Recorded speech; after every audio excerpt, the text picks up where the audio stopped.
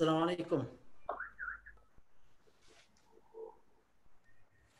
وعليكم السلام ورحمة الله وبركاته. دكتور طارق. مساء الخير دكتور طارق. كيف حالك أستاذنا الدكتور عصام الدكتور أحمد؟ يا أهلا وسهلا دكتور طارق. كل عام احنا بدأنا البث على اليوتيوب، فنقدر نبدأ دلوقتي إن شاء الله. طيب أنا جاهز، وقت ما تقولوا لي أنا نقدر نبدأ. كده دقيقتين بس يتجمعوا الناس. حاضر. مبروك على الكتاب دكتور عصام، كتاب جميل. ربنا يخليك. الله يفتح عليك ما شاء الله.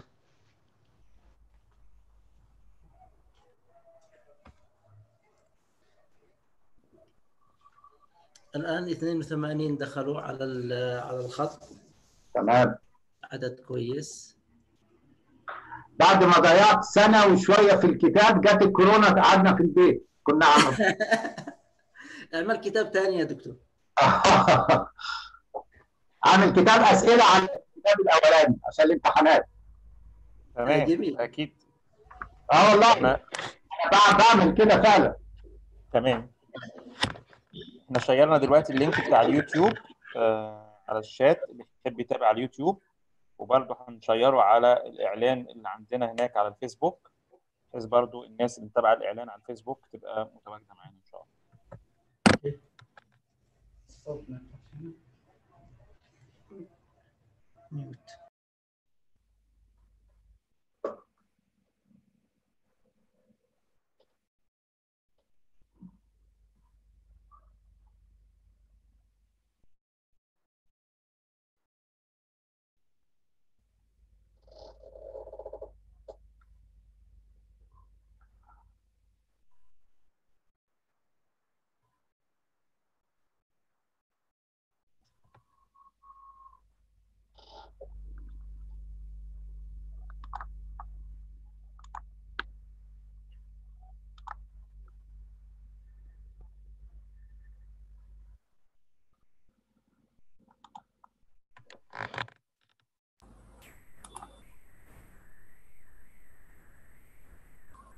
اتفضل دكتور طارق.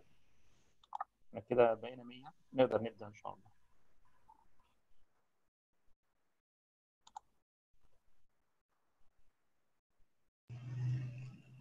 الآن 100 مشترك وصلوا. جميل جدا. اتفضل افتتح المقدمة. طيب بسم الله الرحمن الرحيم. نرحب بالجميع إن شاء الله، وكل عام وأنتم بخير.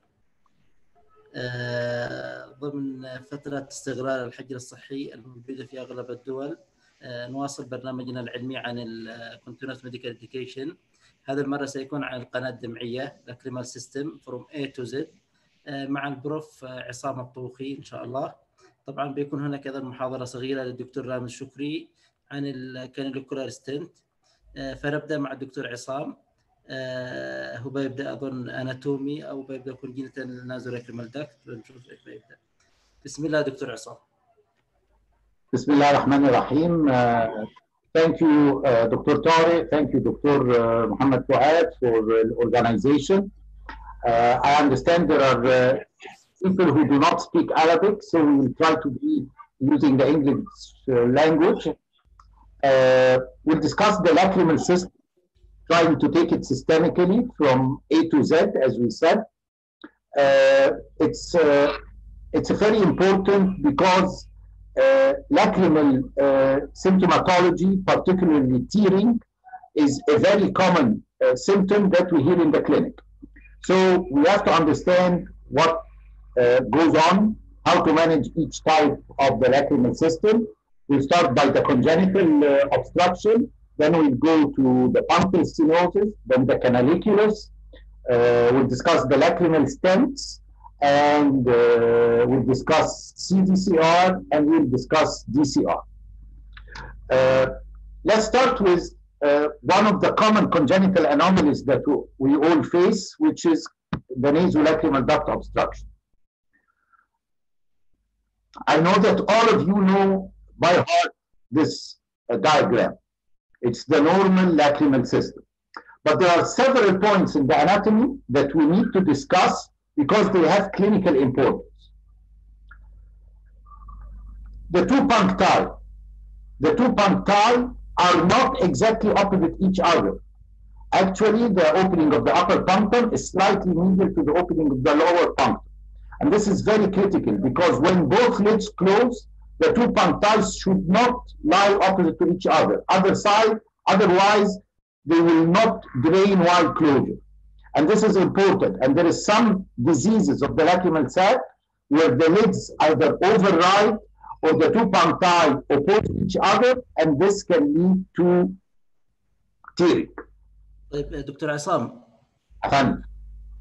بس تخلي الفول سكرين على الشاشة السلايد. حاضر يا فندم.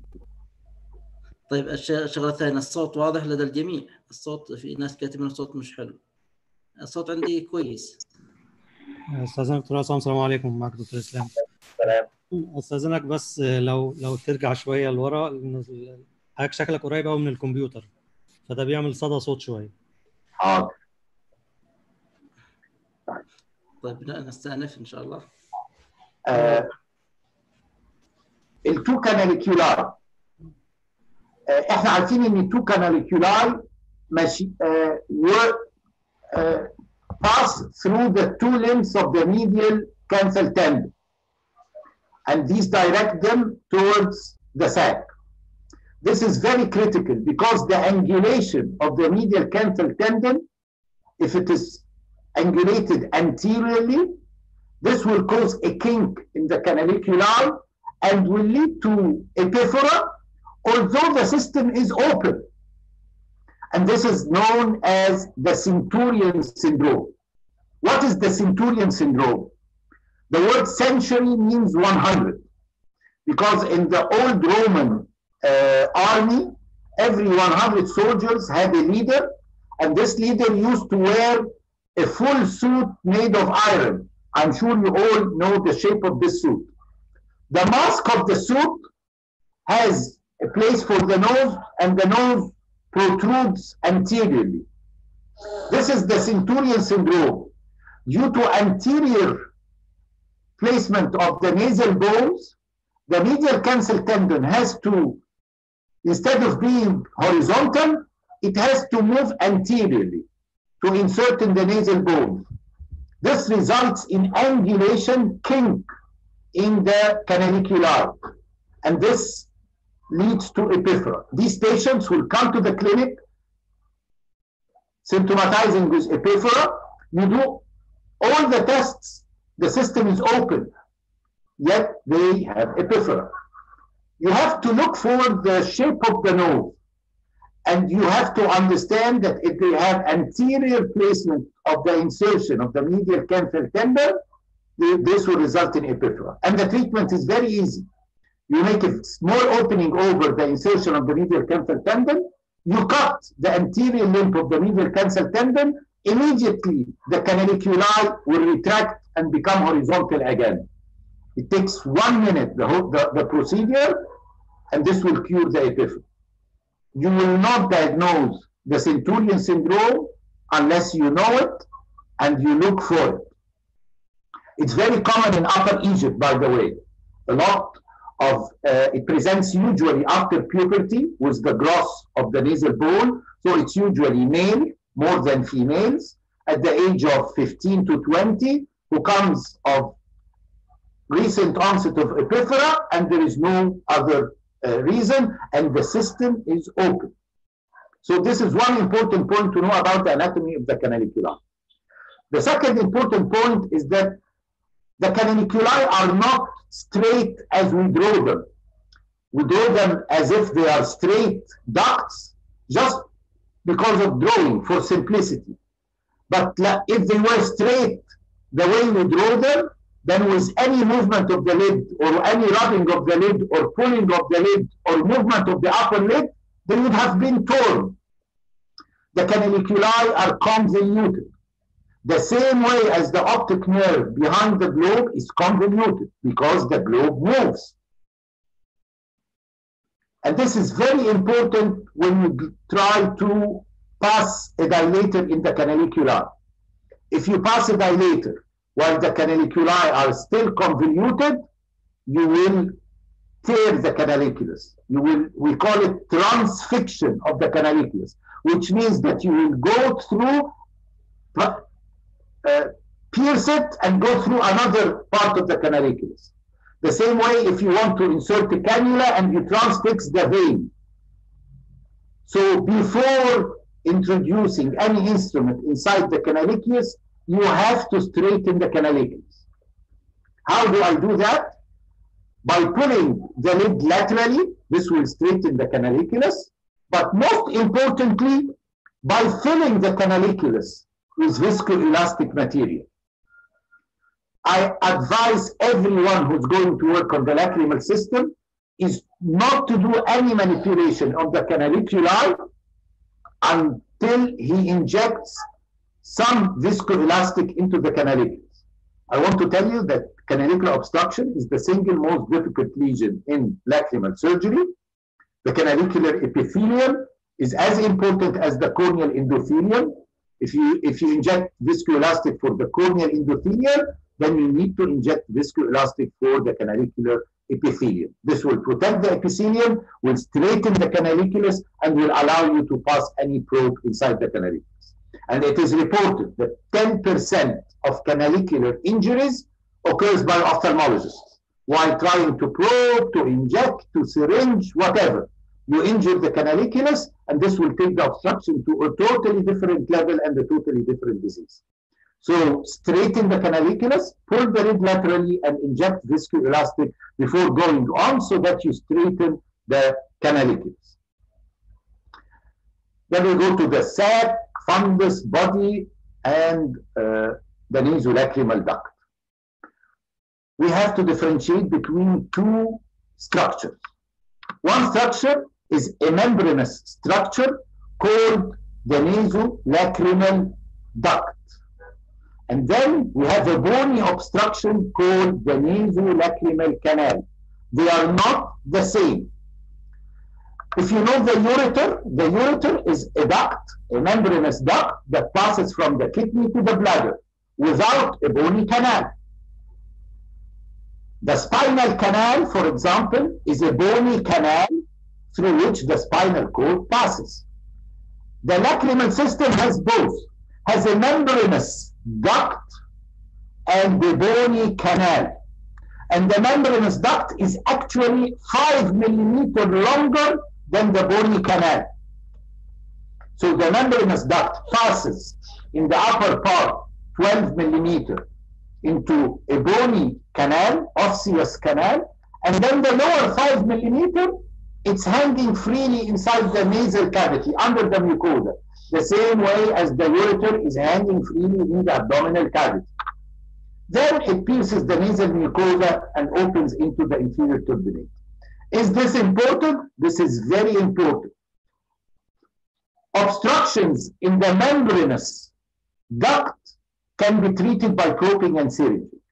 Obstruction in the canal, the osseous canal, cannot be treated by groping and syringing.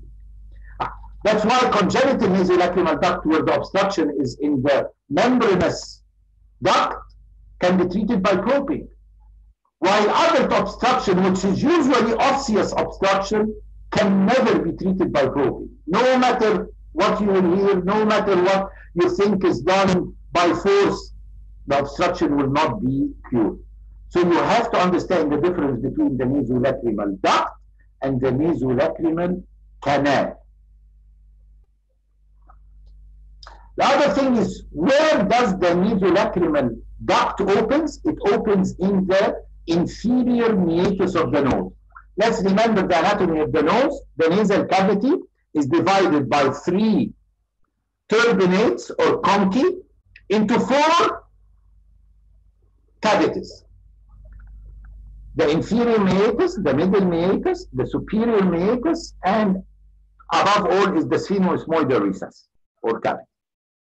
Where does the nasolacrimal duct opens? It opens below the inferior meatus, which means it opens in the below the inferior concha, so it opens in the inferior meatus. If I want to go into the nose from anteriorly, there is the nostril, the opening of the nose from anterior. Which level does this nostril open? If I take, for example, a cotton tip and go through the nose from anteriorly.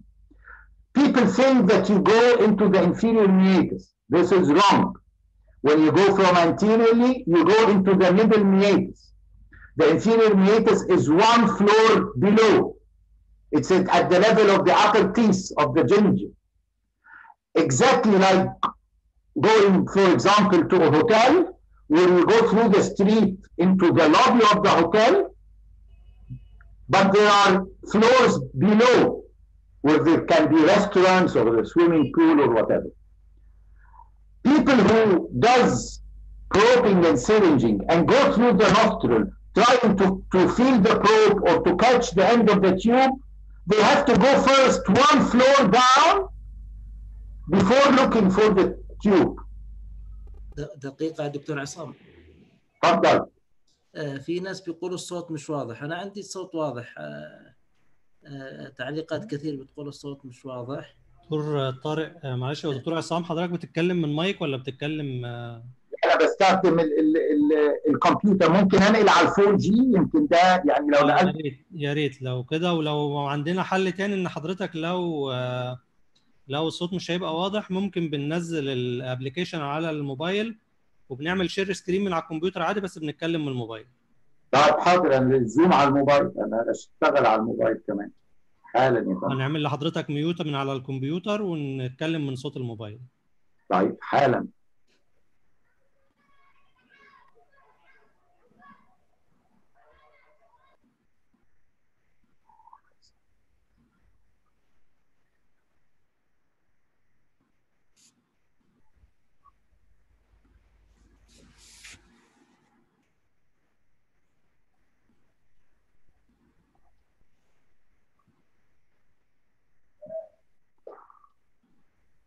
كده سامعيني؟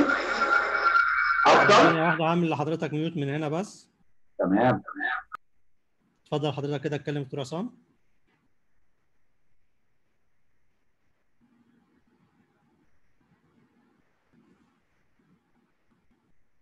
تكلم دكتور عصام. مفيش صوت يا دكتور عصام، حضرتك اضغط على صوت المايك. معلش انا عامل لحضرتك ميوت دلوقتي، لحظة واحدة.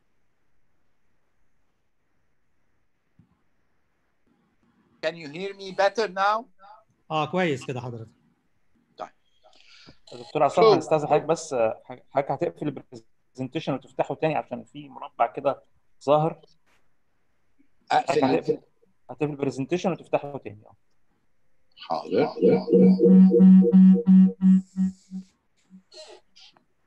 تمام. So if you go through the anterior nostril, you actually go to the middle meatus. If you need to go to the inferior meatus, you have first to go downwards and then backwards again. And this is very important. People go into the nasal cavity and they try to search for the tube. This is wrong. This will cause injury to the nasal mucosa and bleeding. So you have to understand where you are inside the nose. The other issue is the floor of the nose. This is the floor of the nose, which is the palate. Below this floor of the nose, there is the mouth cavity. Let us measure the distance from the punctum till the end of the nasolacrimal duct. 2 millimeter vertical, 8 millimeter horizontal, that's 10, 10 body, 20, and 12. This is 32 millimeters. But this is in mature adults. In infants, in the first year, it's 50%. So you're talking about 16, maximum 20 millimeters from the punctum till the end of the nasolacrimal duct. Just look at the tip of your finger and see how long is 20 millimeters. It's half smaller than 1 inch, smaller than 1 phalanx. The distance is very short. What we usually do is that when we introduce a probe, the probes are long, too long, and they are designed long so that you can handle them easily. Not because you need the whole length of the probe.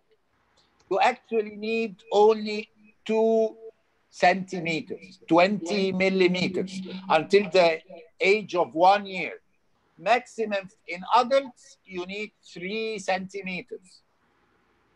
The probes are 15 and 20 centimeters. What people intend to do is that when they feel the obstruction, they push more. When you push more, you will reach the floor of the nose, the palate, and especially in children, it is very soft. You penetrate the palate. And the reports of, and I have seen myself several times when people call you because the probe is appearing in the mouth cavity, and you do injure the palate. So what I advise all of you is to calibrate your probes.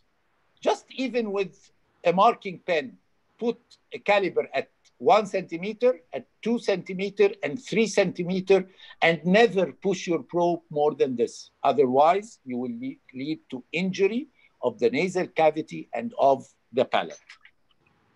Don't push. What is congenital nasolacrimal duct obstruction? First, it is one of the very common congenital anomalies.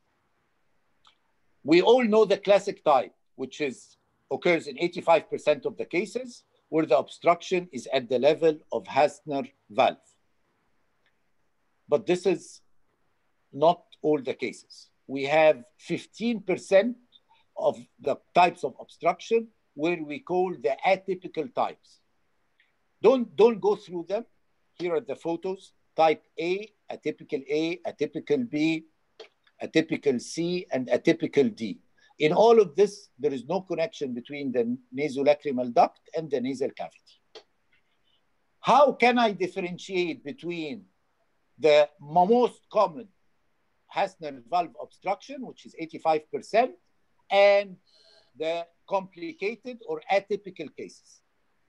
The common type is usually unilateral. If the child has bilateral obstruction, you should suspect no atypical. If there is consanguinity between the father and the mother, you should suspect atypical. If there is history of his sisters and brothers, you should suspect atypical.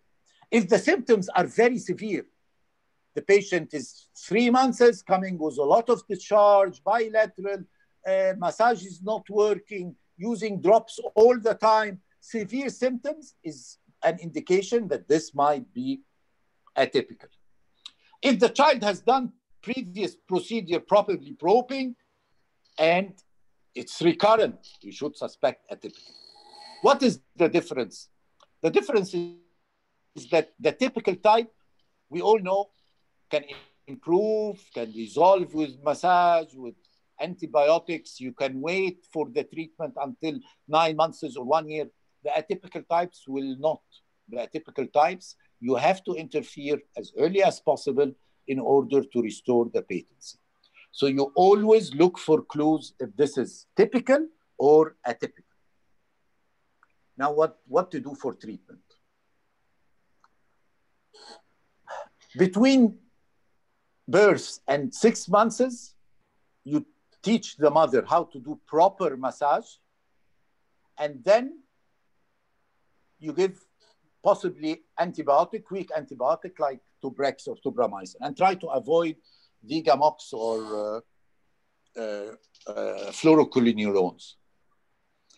If after the age of 6 months, or if the mother is reliable and has been doing good massage for a month or 2, and the kid is still not improving, then we now always advise early intervention. Why? Because we now know that around the 6 months, the success rate of probing is 92%, even more. After the 6 months, the success rate of probing declines, and there are some reports that it declines by 1% every week. So probing is an easy procedure. You can do it in the office. You can do it under general anesthesia if you want, and the success rate is high. So if you want to do it, then do it at the time when the success rate is high. Some people repeat the probing 2 times if the first time fails. I don't repeat it, especially if I know that whoever did the first time is a good doctor, the good oculoplastic doctor. I will not repeat it. After the age of 12 months, we try to add intubation to the probe. We'll talk about the stents later on. You all know the tubes, but we'll talk about the types later on. But with intubation, and since you're giving the child general anesthesia, we always add what we call infracture of the inferior turbinate. And let me go back to this drawing to understand what infracture means. This is the inferior turbinate. Where is the septum, the nasal septum? The nasal septum is not towards the eye, it's on the opposite side. Here is the nasal septum. So this is the midline. This is medially, the eye is laterally. What we try to do is we try to move this inferior turbinate away from the opening of the nasolacrimal duct. So we push it towards the nasal septum, towards the midline. So we call it infracture of the inferior turbinate. We go in with the periosteal elevator, with the hemostat of artery, and we go under the inferior turbinate and we push it. And you will hear a click, click. It will move towards the midline. This is called infracture of the inferior turbinate, and this allows better spacing for the nasolacrimal duct to drain.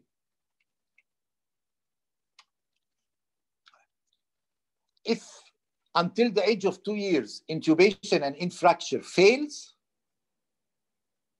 there is controversy. A lot of people would try to continue with this until 3 years and even 4 years to do intubation. The success rate of intubation becomes less by time. So we have what we call balloon dacryoplasty. And I will show you now the balloon and how it works. And the balloon dacryoplasty is a step to avoid DCR in children. There are several questions that we have to understand. All this applies for the typical type of congenital nasolacrimal duct obstruction. For variants, this will not work. For variants, you have to work earlier and you have to work using more drastic procedures, more interference. In the variants, probing alone usually will fail. So if you know that this is one of the variants, so you do intubation earlier, you do probing earlier, you do balloon earlier. It's always earlier and more aggressive with variants. And let me show you now the balloon before we continue.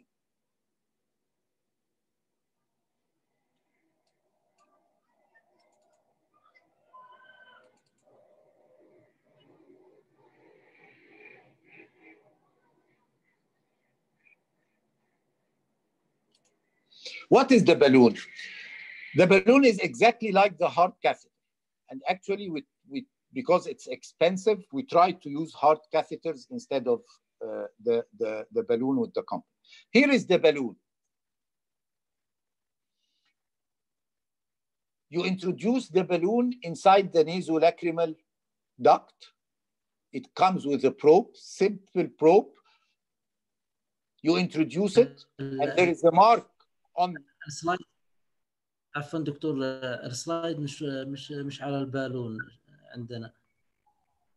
طيب حاضر. ليش كذا؟ Here is the balloon. This is the balloon. Nice. It's exactly like the probe, but in the middle of the probe, there is a deflated balloon. You go in, like here, it's the probe. Here is the balloon. At a special mark at the punctum, you stop, and then you use an inflation device to inflate the balloon from this size to this size. What the balloon will do is simple. Here is the deflated balloon. Here is the inflated balloon. And here is an X-ray where the balloon is inside the nasolacrimal duct. What is the advantage of the balloon? The main advantage of the balloon is that it is the only device that dilates the nasolacrimal duct in both meridian, both vertically and horizontally. All lacrimal probes and tubes work in one meridian, the vertical meridian. Only the balloon works in both meridian, vertically and horizontally. So it has a higher success rate. And we use the balloon as a step before DCR in children. I don't want to do a DCR with bone breakage in children. I try to avoid it, so I can use the balloon. The balloon is very easy. The main disadvantage is that it is expensive. The company that produces the balloon makes it single use. When you inflate it, like here, you cannot deflate it. You have to pull it from the nose and that's it, and you cannot deflate it again. So it's only single use, so it is expensive. But it's a very useful technique in cases of congenital nasolacrimal duct obstruction as a step before doing your DCR. Now I want to show you on video how to do proper massage.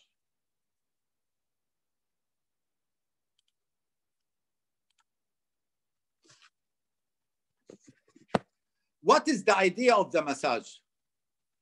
The idea of the massage is exactly what we do at our homes if we have obstruction in a sink. الحوض مسدود. Do you know the device that we use to drain? The black sponge with a handle. This is exactly massage. You have to do 2 steps for massage to work. First, you have to occlude, and then you induce pressure, and suddenly you remove the pressure. The negative pressure that will be released will try to open the obstructed duct. How can we do this? You get this, your small finger, the little finger of the mother. You press on the punctum and the canaliculus. You occlude. You need to press hard so that the punctum and the canaliculus are pressed between the finger and the bone. It's a bit painful. The child should not like it. If the child is not in pain, then you are not doing it right. مش حضرتك بتعرض فيديو من على السكرين عندنا في الزق. أنا على السكرين بتاعتي. حضرتك بتعمل شير بس للفيديو تاني، يعني بتعمل شير سكرين وبتختار الايقونه بتاع الفيديو. أنا مش عامل فيديو يا فندم، أنا بوريها لايف. على الفيديو بتاع حضرتك لا الفيديو مش ظاهر. طب لا أنا ظاهر عندي، طب نعيده تاني فوق يا دكتور عصام عارض ظاهر عندي أنا. بيشرح لايف، هو بيشرح لايف. احنا شايفينه. نعيده تاني يا بيه. طب نعيد تاني يا دكتور عصام. نعيد تاني. The idea is to occlude the system and then suddenly release the pressure. So you come with the little finger of the mother. معلش يا دكتور عصام ثانية واحدة. دكتور عصام. دكتور أحمد معلش اضغط على السكرين بتاع دكتور عصام عشان تبقى فول سكرين. خلاص كده اتفضل يا دكتور عصام. The idea is to occlude the system and then suddenly release the pressure. وده اللي بنعمله في الحمامات ولا في الأحواض عندنا لما بتتسد بالكاوتشة السوداء. You hold your finger. You press on the punctum and the canaliculus, and you press hard to occlude the punctum and the canaliculus between the finger and the cartilaginous piece at the medial cancel. And I want all of you to do it right now. It has to be a bit painful. If the child is not feeling the pain, then it's not correct. You're not occluding correctly. And then you count 1, 2, 3. During this count, you're occluding the system. You're creating a negative pressure inside the system. And then suddenly, quickly, you leave your pressure and guide this pressure down through the nose. It's not massage. Actually, it is not massage. I don't know who called it massage. It has nothing to do with massage. You do not do like this. It's not massage. it is pressing to occlude the system and then suddenly releasing the pressure and trying to direct the pressure with your finger to go down along the axis of the nasolacrimal duct. All what is needed is one correct procedure, and the valve will open.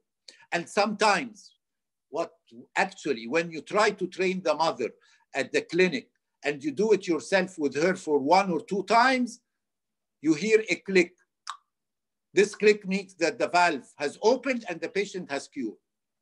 Why do we ask mothers to do it 30 times per day or 50 times per day? Because we only want one of them to be done correctly.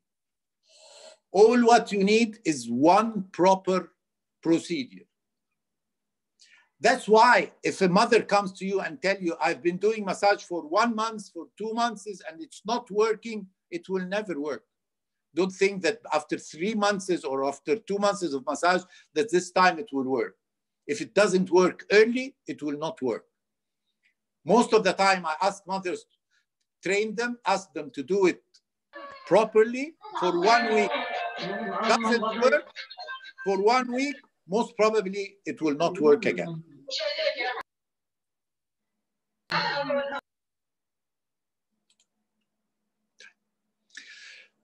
This is congenital nasolacrimal duct obstruction, which is the common congenital anomaly in ophthalmology. Let's move on with the system. Let's talk about punctal stenosis. Again, why does punctal stenosis happen? There are so many reasons of punctal stenosis. You all know them. One of the reasons is, which I would like to stress very much, is what we call dacryotoxicity. What is dacryotoxicity? I want you to look to the nasolacrimal duct, especially the punctum and canaliculus, the same way that nephrologists look to the kidneys. The kidney is accustomed to a certain solution with a certain pH, with a certain level of calcium, oxalate, potassium. If this changes, stones starts to happen in the kidney and the system becomes occluded. The same way occurs in the punctum and the canaliculus. The punctum and the canaliculus are accustomed to tears that has special pH, that has special concentration of solutes, of glucose. When this tears changes, the punctum and the canalicular epithelium gets edematous, healed by fibrosis, and get obstructed. And the single most common cause of tear changes is the use of eye drops. Eye drops are a major reason for punctal stenosis and obstruction. And we call this dacryotoxicity. You all know that eye drops are harmful to the corneal epithelium, and we call this epitheliopathy, epithelial toxicity. The same for the punctum and the canaliculus. We call this dacryotoxicity. Which drops? All types of drops. Any chronic use of دكتور عصام بتعمل سكرين للشير سكرين اور نوت؟ انا عامل شير سكرين يا فندم.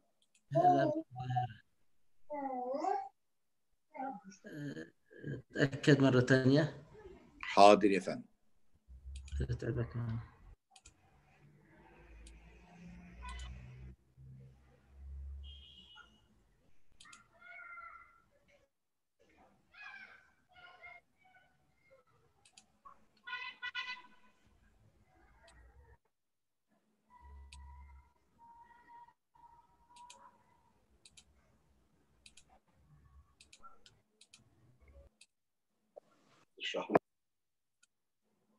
الآن جديد هذا ايش هذا؟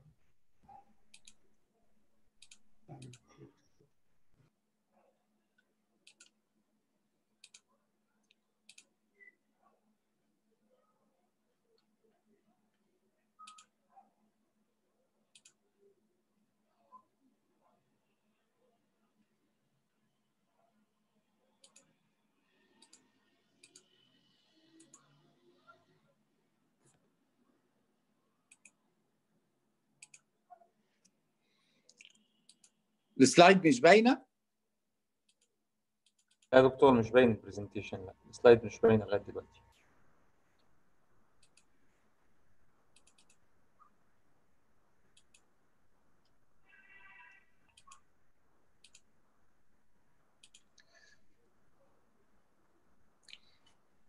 تمام كده يا دكتور.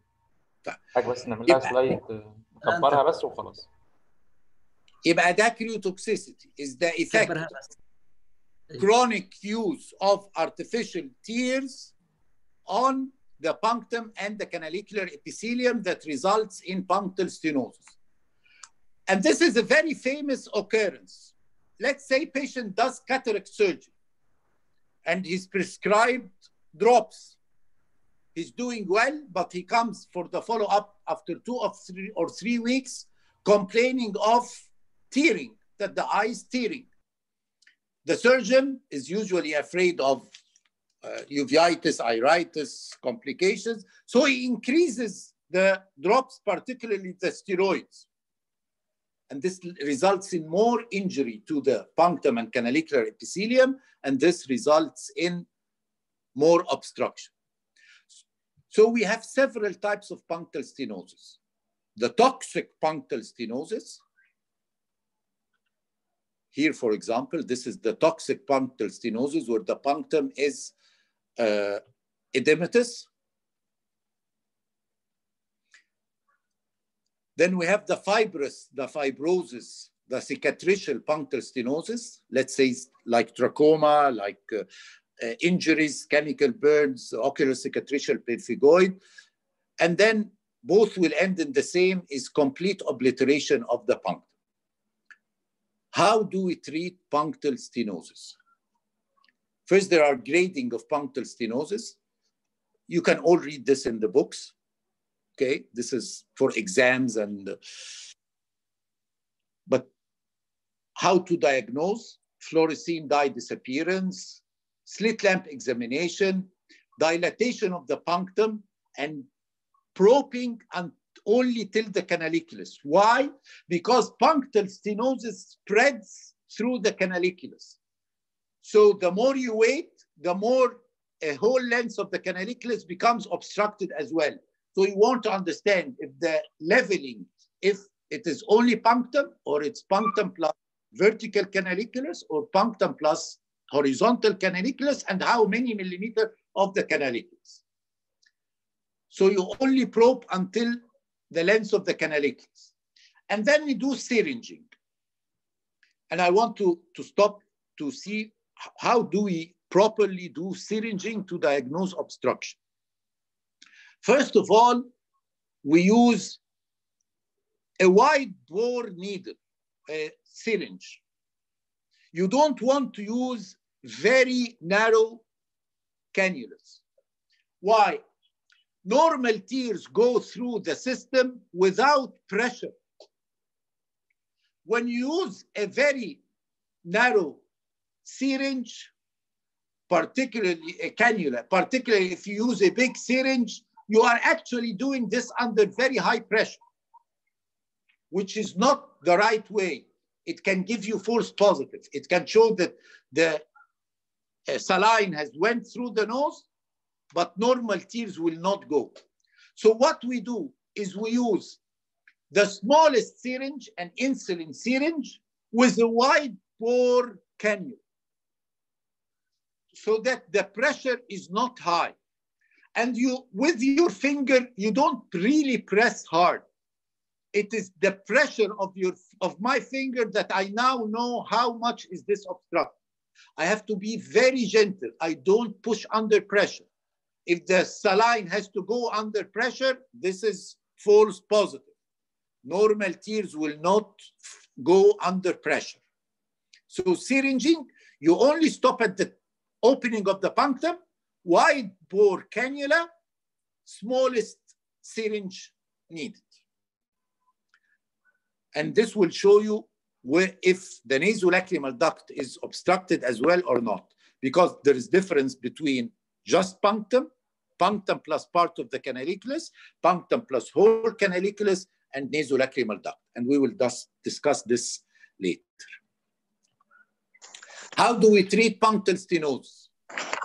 The first thing to do in treatment of punctal stenosis is to ask the patient to stop using any drops whatsoever for 1 week. Give time for the punctal epithelium to relax and the edema to subside. The first few days will be bad on the patient, and you have to explain to him, stop drops for 1 week. The first 2 days, usually tearing will increase. But later on, more than 60 to 70% will improve by just stopping using any eye drop. Then after 1 week, you prepare topical preservative-free steroids and ask the patient to use them as an anti-inflammatory for the punctal epithelium. I want to say that one of the main reasons of punctal stenosis with the use of drops is the presence of preservative in the drops. Also, the steroid drops are suspension. That's why we usually ask patients to stir them before applying in the eye. These suspensions, the particles in the suspension act like needles and will cause more inflammation. Again, like in the kidney, how does stones form in the kidney? So first thing, stop all drops for 1 week. Second, start after 1 week, use topical preservative-free steroids twice per day. Just with this regime, 50 to 70% will improve. The other option is to do perforated punctal plugs. These are plugs that has opening, and we'll discuss them later with the other types of lacrimal stents in 5 minutes. The problem with the plugs is that they are a bit expensive, and if the patient rubs his lid hardly, they can extrude. This is a perforated punctal plug. It's a normal plug with a hole in the center. It looks actually like a ring. The perforated punctal plugs work as a ring that dilates the wall of the punctum, but has a central lumen which allows tears in. The other option is the mini Monoca stent, and we'll show it later. And then we have the self-retaining stents. What are the self-retaining stents? They are regular tubes, but at the end of the silicon end, it has 2 wings, flanges. When you insert them through the punctum, the flanges are on the side of the tube until you go in and you pass by end the canaliculus and go into the sac. The flanges will stretch and the tube will be self-returning. These are called the bicanalicular self-retaining intubation, and they work well in punctal and canalicular stenosis. It's an office procedure. The patient does not need to go into the operating room. You don't have to do any incisions. It will need some training in the beginning, but it works in most cases. It works well. You introduce it with like any dilator, like any intubation through the punctum and canaliculus, going gently. The flanges are on the side of the silicon part. When you go inside and you become inside the sac cavity, the flanges will stretch, fly, and they will prevent this tube from coming out. So this is the bicanalicular self-retaining. The last procedure is the classic procedure, the snip procedures for punctal occlusion. We have several types of snip. There is one snip. There is triangular 2 snips. and there is rectangular 3 snips. 1 snip punctoplasty usually fails. It's very short because it's easy that the fibrosis will occlude the 1 snip. The traditional 3 snip is a triangle. You do 1 snip vertical, 1 snip vertical, and you connect them horizontally. The better 3 snip is the rectangle. You do 1 snip on one side, the other snip on the other side, and then you connect them. And this has the best success rate, is the rectangular snip, the 3 snip rectangular punctoplasty, and it works in 85% success rate. There is one punch, like the glaucoma punch. There is a punch that you introduce inside the punctum, and the punch will remove parts of the vertical and horizontal canaliculus. This is called as wedge punctoplasty.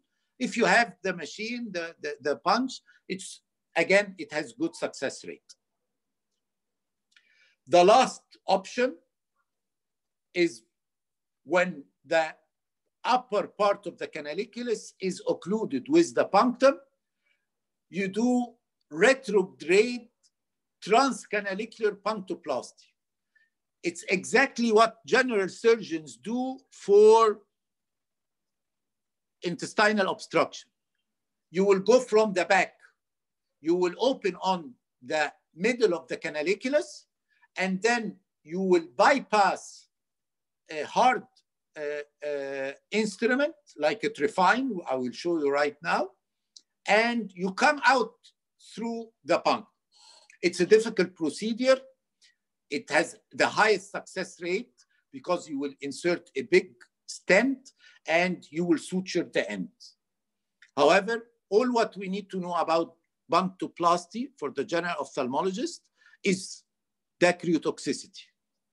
Please stop using drops all the time, because drops are the major enemy of the punctal epithelium and are the main reason for punctal occlusion. This now will take us to stents.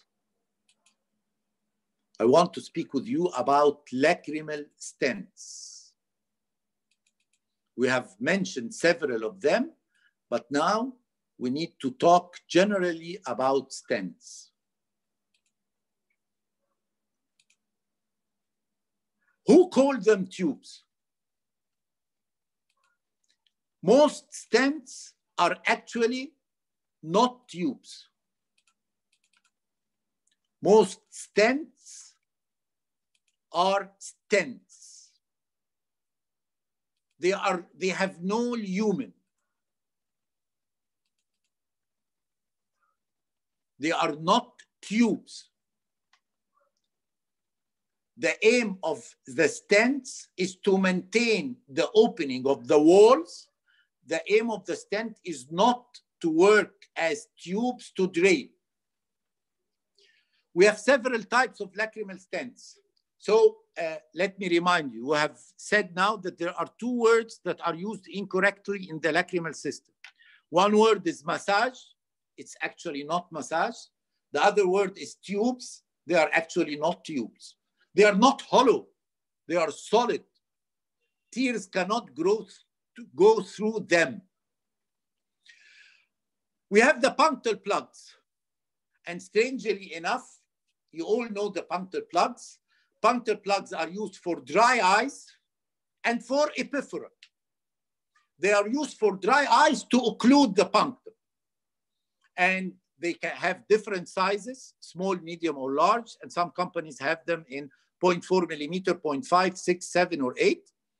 They have different duration. We have temporary punctal plugs that last for 1 week, and these are made for collagen, and these are used as a test to know what will happen before you insert the main plug, the permanent plug. And you have plugs that work for 6 months and then dissolve. And then you have the permanent plugs that are usually made of silicone or PMMA. Plugs can be inserted in different positions. Some plugs, most of them are on the punctum. Some of them are intracanalicular. Then we have plugs that work for epiphora. We call them the flow controller or the perforated punctal plugs. And we just mentioned them as one of the lines of treatment of punctal occlusion, is to insert a perforated punctal plug. The other type of tube is what you all know is the bicanalicular intubation system. These are the classic tubes. And I just want to ask you, let's talk about a child with congenital nasolacrimal duct obstruction. And I want to open the Hasner valve at the end of the nasolacrimal duct. Can I go through the upper punctum or can I go through the lower punctum? I can go through either the upper, I will reach, or the lower, I will still reach the Hasner valve. Why do I have to do from both upper and lower? This means more procedure, more anesthesia, double the time. Why were the tubes bicanalicular? The problem is if you do monocanalicular, you will have one end in the nose, one end in the punctum. How will you fixate the end in the punctum?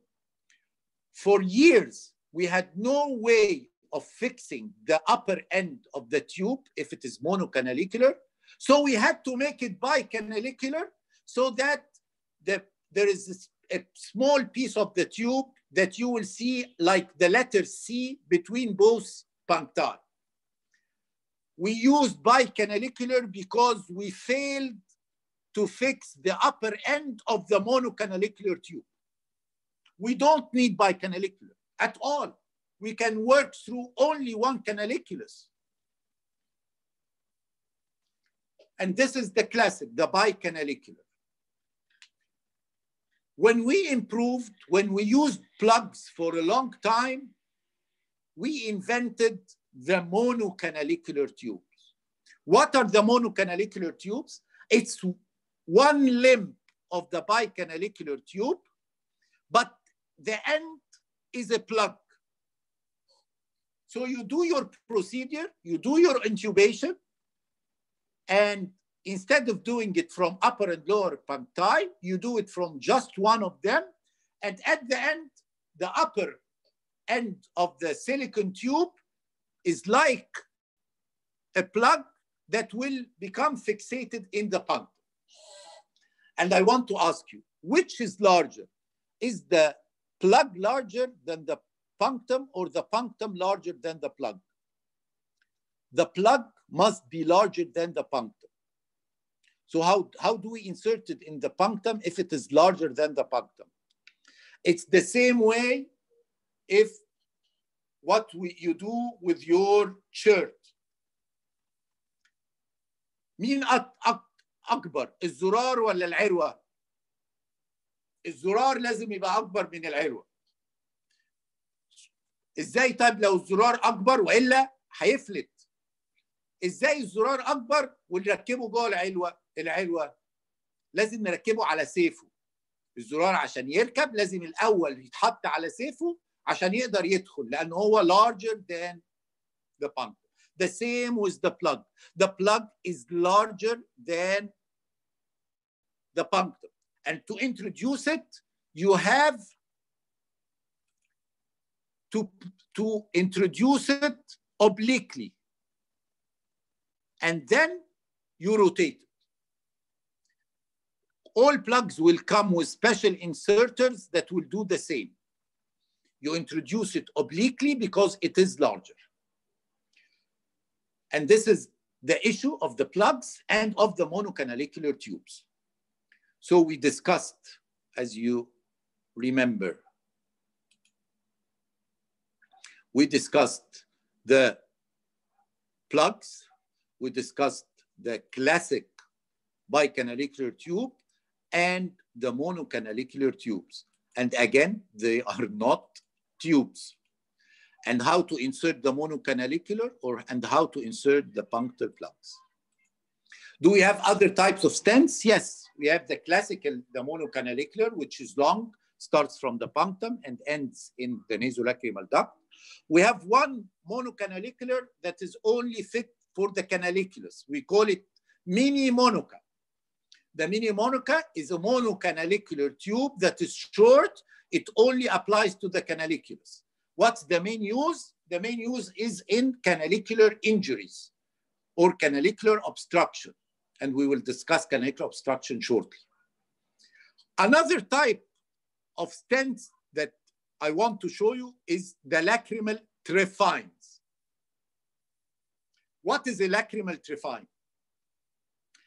A lacrimal trephine is a stent, a lacrimal instrument that we use in cases of canalicular obstruction to open and to remove the obstructed segment. How does it work? I will show it to you on the video if possible.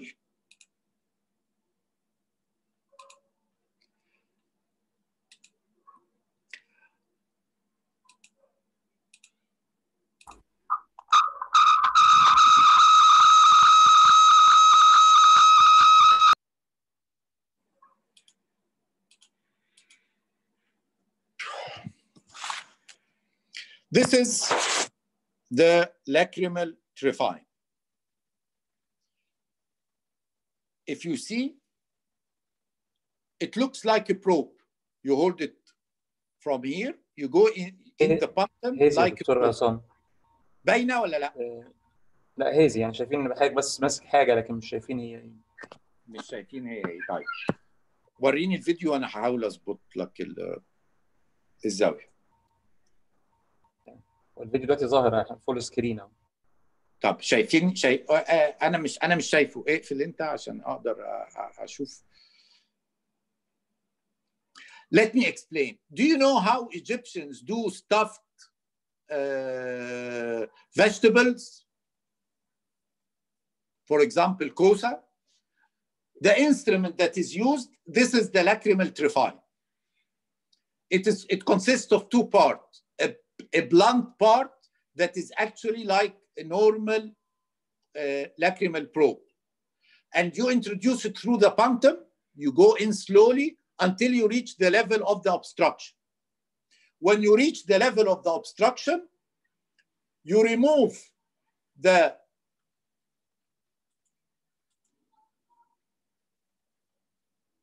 blunt part. I'm now removing the blunt part, keeping the sharp part inside, and you rotate it exactly the same way that our mothers used to do stuffed food. Move slowly, rotation. It will go through the obstructed part until it cuts all the obstruction until you reach another patent part. You take it out, you will find the core of the obstruction inside this lacrimal trephine. And this is a classic way, a very useful way in treating canalicular obstruction. We will now probably talk about canalicular obstruction, and Dr. Ramiz will tell us about different ways of dealing with canalicular obstruction, but lacrimal trephine is a very good procedure for canalicular obstruction that works in 60% of the cases. By the way, canalicular obstruction is the most difficult thing to do to work in the lacrimal system.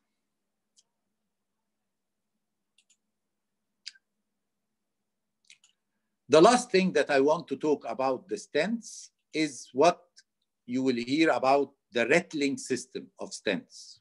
What is the rattling system of stents? This system has been in the market maybe for 15 years now. At the beginning, it was very popular. Now it's almost not popular. The rattling system is the system that people who do not know how to work on the lacrimal system want to use. Instead of studying the nasal anatomy, they decided that it is easier that my tube consists of a regular tube to which 50 centimeters, half a meter of proline suture, blue proline suture is attached, so that when you start intubation from above, you don't go into the nose to look for the probe or the tube. You just keep threading the proline suture until the half meter of proline starts to appear at the nasal cavity, and then you pull it, it will bring the silicone tube with it.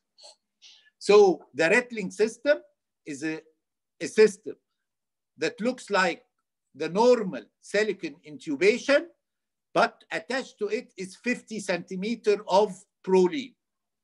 It has a special probe. You do not do the probing with the regular probe.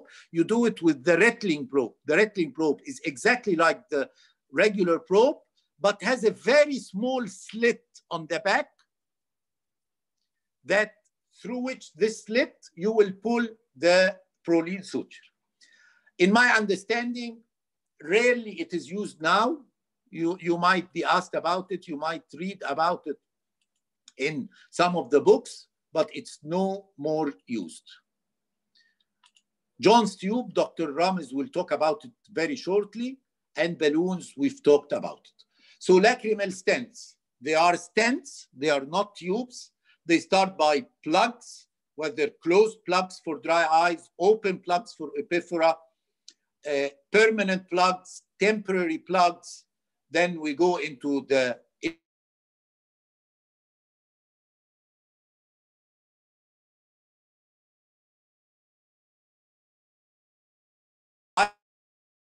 tubes defines the rattling system. These are the types of lacrimal stents. Before I leave you with Dr. Ramiz, I would just like to discuss the starting of the canalicular obstruction.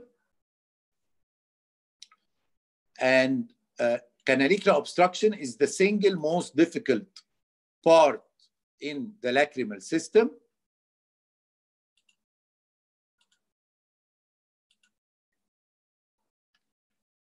There's different levels of obstruction of the canalicular canaliculi, near the punctum, in the middle, or near the common canaliculus. This is, again, we discussed the monocanalicular and the mini monoca and how to introduce it. This is very beneficial in canalicular injuries or canalicular obstruction. How to treat canalicular obstruction?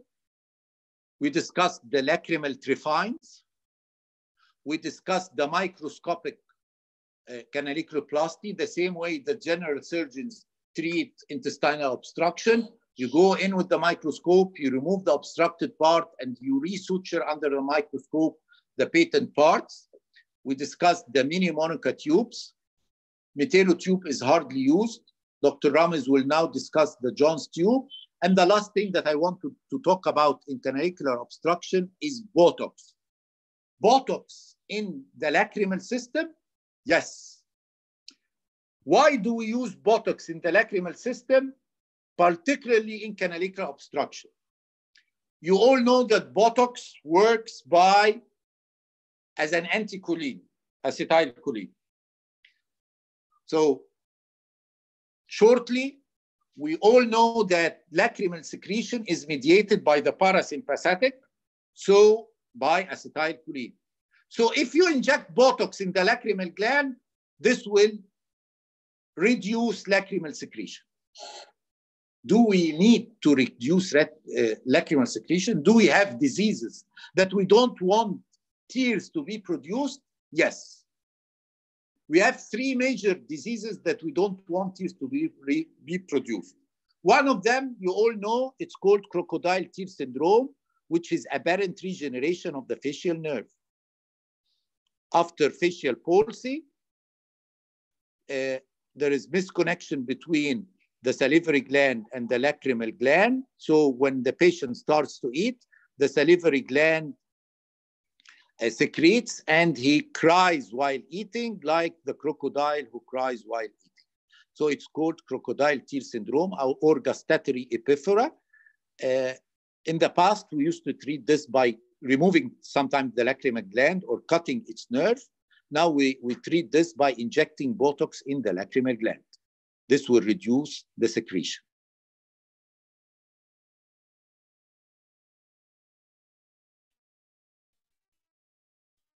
Primary hyper. Again, if you remember the anatomy of the parasympathetic supply, you will know that the parasympathetic comes from the greater superficial petrosal, the Vidian nerve, the connection. The nerve slides on the surface of the petrous bone. People who have car accidents and motorcycle accidents develop fracture of the base of the skull. What is the base of the skull? Simply, if you have a skull and you remove the vault, what you see inside is the base of the skull. And the base of the skull is mainly two bones, sphenoid with petrous. Fracture of the petrous bone healed by callus formation. This callus formation can irritate the Vidian nerve, the parasympathetic nerve that goes to the lacrimal gland, and will result in what we call primary hypersecretion. Unless you are work oculoplasty a lot, you will not see cases of primary hypersecretion. They usually die from the fracture and from the accident, but if they live, they will have primary hypersecretion. The treatment for this is Botox injection in the lacrimal gland. Because of this use of Botox, we decided to say, okay, if I have canalicular obstruction and the patient has epiphora, and canalicular obstruction treatment is difficult, whether بالlacrimal trephine, بالminimonica, بالmicroscopic, بالJones tube, why don't I inject Botox in the lacrimal gland to reduce lacrimal secretion? It reduces lacrimal secretion by 50%. So the patient will not develop dry eyes. So nowadays, Botox is used by so many people, including myself, as a treatment for canalicular obstruction by reducing the secretion of the lacrimal gland. And there is a lot of studies now about this use for Botox. Thank you so much for your time. I would like to introduce Dr. Ramiz Shokri. Dr. Ramiz is one of the pioneers of oculoplasty in Egypt, working in Al-Watani Hospital, previously in Al-Maghrabi Hospital, and he will discuss some methods of diagnosis of the lacrimal system. Then he will proceed to Jones tube and CDCR. And then when he finishes, I will come back and we'll discuss together DCR step by step. Thank you so much.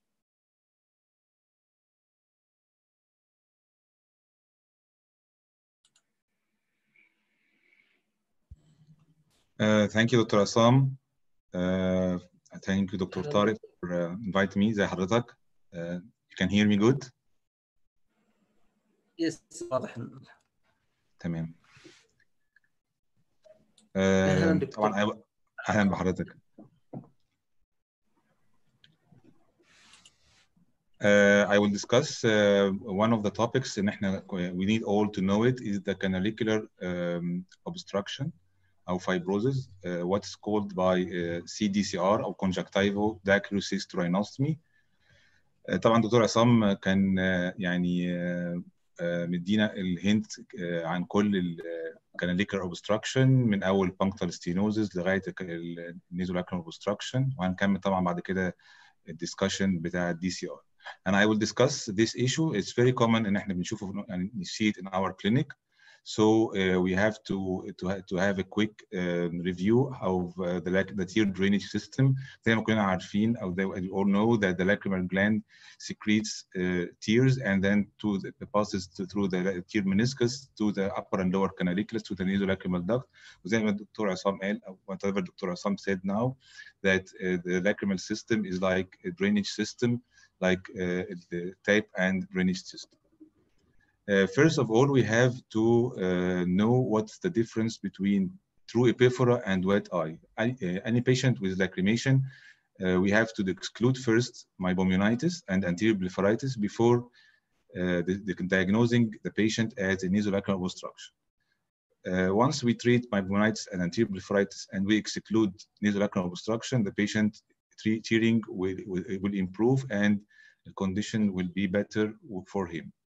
True epiphora is usually diagnosed by history and by lacrimal drainage evaluation.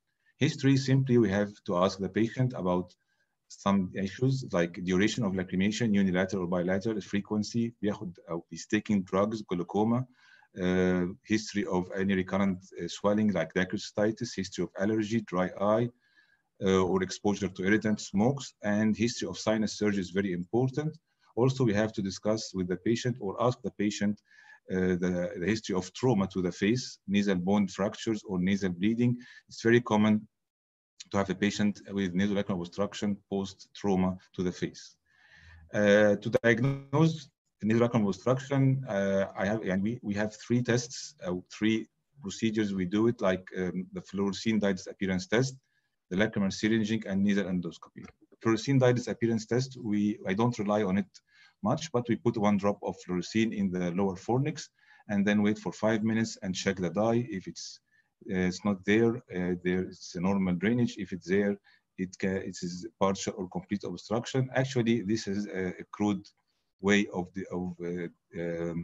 diagnosing lacrimal obstruction. What I use in my clinic and in my work is the syringing. As he discussed, we have used a cannula with a very slow flow. I usually like this type of cannula, which is 11 millimeter long. This is the length of the canaliculus, so it's not painful to the patient. I dilate the puncti. I usually use fluids like fluids not irritant to the patient, like water or contact lens solution. If we use a normal saline, the patient may vomit or may feel it in his throat or mouth and cause nausea and vomiting. First, we discussed about the dye disappearance test. Second, the lacrimal drainage system or lacrimal syringing.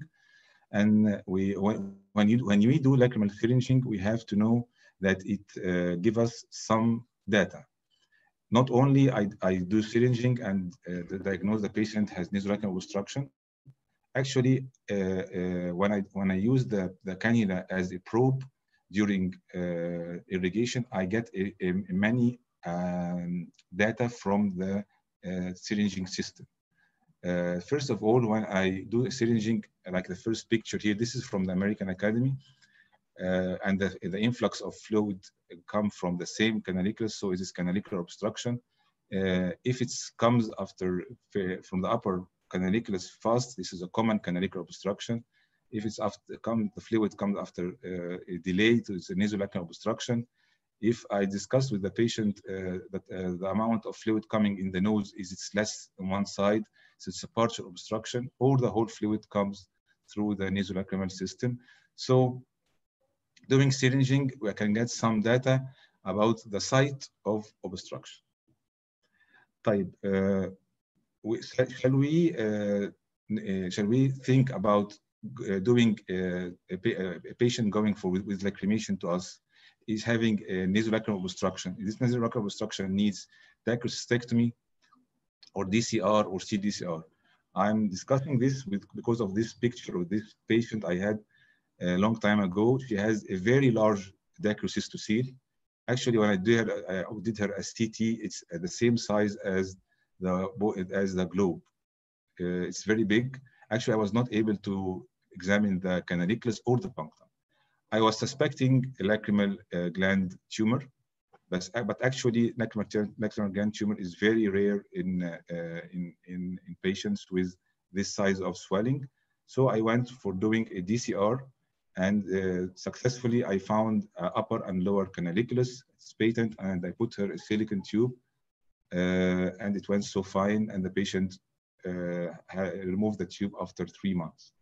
So first of all, we have to discuss with the patient the different regimen of doing the surgery, what's the benefits, and if the patient is going to accept the type of tube he's going to be offered for his obstruction. Nasal endoscopy is very important preoperatively and postoperatively. Preoperatively to check the opening of the nasolacrimal duct under the inferior turbinate, if there is a deviated septum, nasal polyps, allergy, atrophic rhinitis. It's very important before doing any DCR. Postoperatively, detect the site of DCR ostium and check the Lister-Jones tube. And it's very important for follow-up to examine the patient endoscopically, or if you don't use an endoscope, you can send him for an ENT specialized in visualizing the nose by endoscope. Canalicular obstruction can be caused by the main causes of canalicular obstruction is involutional, post-traumatic infection by different types of chlamydia, aspergillus, actinomyces. The most common cause of canalicular obstruction is Stevens-Johnson syndrome, occur cicatricial pemphigoid, and we see these cases so many in our country and Middle East, especially in Egypt and Middle East. So we have to discuss with the patient the method of treatment, and also there are other most common types of canaliculatis causing nasolacrimal obstruction. Canaliculatis is one of the most common causes of canalicular obstruction and discharge, and it causes lacrimal obstruction and canalicular obstruction. Preoperatively, we have to assess the patient, as I said before, with an ENT consultant to assess endoscopically the nose and to check if there is any deviated septum, nasal polyp. Before going for DCR, the patient has to stop any bleeding tissue and any bleeding treatment like warfarin, Plavix, and he has to check his bleeding profile, blood pressure, sugar level, and to stop aspirin for 10 days to prevent post-operative bleeding. We can do a DCR under general anesthesia and local anesthesia. There are some doctors maybe they don't like doing DCR under local, but actually, to my experience, I've done a lot of DCR under local, and it is accepted by the patient according to their acceptability of accepting doing DCR under local or not. Some patients have medical conditions which cannot be accepted or will not be accepted by the anesthesiologist to do a DCR under general, so we can do under local. I will discuss it with you now how to give a local anesthesia for a patient. Usually, the injection site is infratrochlear at the lacrimal crest, incisional site subcutaneously, and deep subperiosteal. Also, I like to do anesthesia. I'll give anesthesia to the nasal mucosa, the lateral nasal wall, through a 30-gauge needle. When they have a wait for 10-15 minutes. So the infratrochlear, so the lacrimal crests, and at the incisional site, this is the sites where we inject the local anesthesia. Indication for DCR are so many, but for CDCR, we have to discuss what's the most common obstruction in this kind of patients. So patients with canalicular obstruction less than 8 millimeter, this is very common, and this can be diagnosed by syringing. Other causes of canalicular obstruction is iatrogenic trauma by probing and intubation for adult patients. I have seen many patients have done intubation and probing at the adult age, causing trauma and fibrosis of the canalicles. Where one of the most common indications for CDCR is lacrimal dysfunction, like facial palsy. As we all know, Lister-Jones tubes, it's a Pyrex tube. So please, when you handle the Pyrex tube or the Lister-Jones tube, handle it with a blunt forceps. Never use toothed forceps. Toothed forceps can break it easily while handling it. The range of the tube from 15 to 21 millimeter, the length. You have to keep in your set all the sizes, one pair from each size, from 15 to 21. So when we use it, you can have an extra amount of tubes. You can do a bilateral CDCR in one session. So you keep two tubes in from each length. The external flange of the tube range from 3, 3.5, 4, 4.5, according to the size of the truncle, according to the size of the tube you are going to introduce in this patient. You have to check the size, and you have to use nasal endoscope or direct visualization by nasal speculum to check that tube it is away from the nasal septum. It has to be minimum 2 millimeters from the nasal septum. It can be tolerated for decades. Patient can live with it, no problem. But usually, patient you ask him to put tears drops daily and to use a nasal watch to avoid discharges from closing the tube from the nasal side. These are the different types of Lister-Jones tubes. On the right side, we have two types. This is called the angled non-Jones tube, and this is the Frost-Jones tube. This is an old tubes used before from around 2 decades. All these sizes, all these types of tubes and sizes of these tubes aimed to prevent dislodgement of the tube or extrusion of the tube after implantation in these patients. It's angled here to prevent dislodgement. This is the one, the angled Jones tube. This is the frosted Jones tube. The frosted Jones tube it's a Pyrex tube, Jones tube, coated with mid-pore. Both tubes does not have a good success rate, especially the frosted Jones tube, because it's very hard to remove it and it can be broken. So I don't recommend to use it. On the left side, we have the newest types, the stopless Jones tube, the Butterman double Jones tube, and the one I would like to recommend it to you, and I'm using it, the suture hole Jones tube. Suture hole Jones tube. This is simply a Jones tube with a small hole. It can be fixed a suture in it, non-absorbable suture. It's very tolerated by the patients, tolerable, and has little complication and less extrusion. One of the famous tubes now used is the stopless Jones tubes.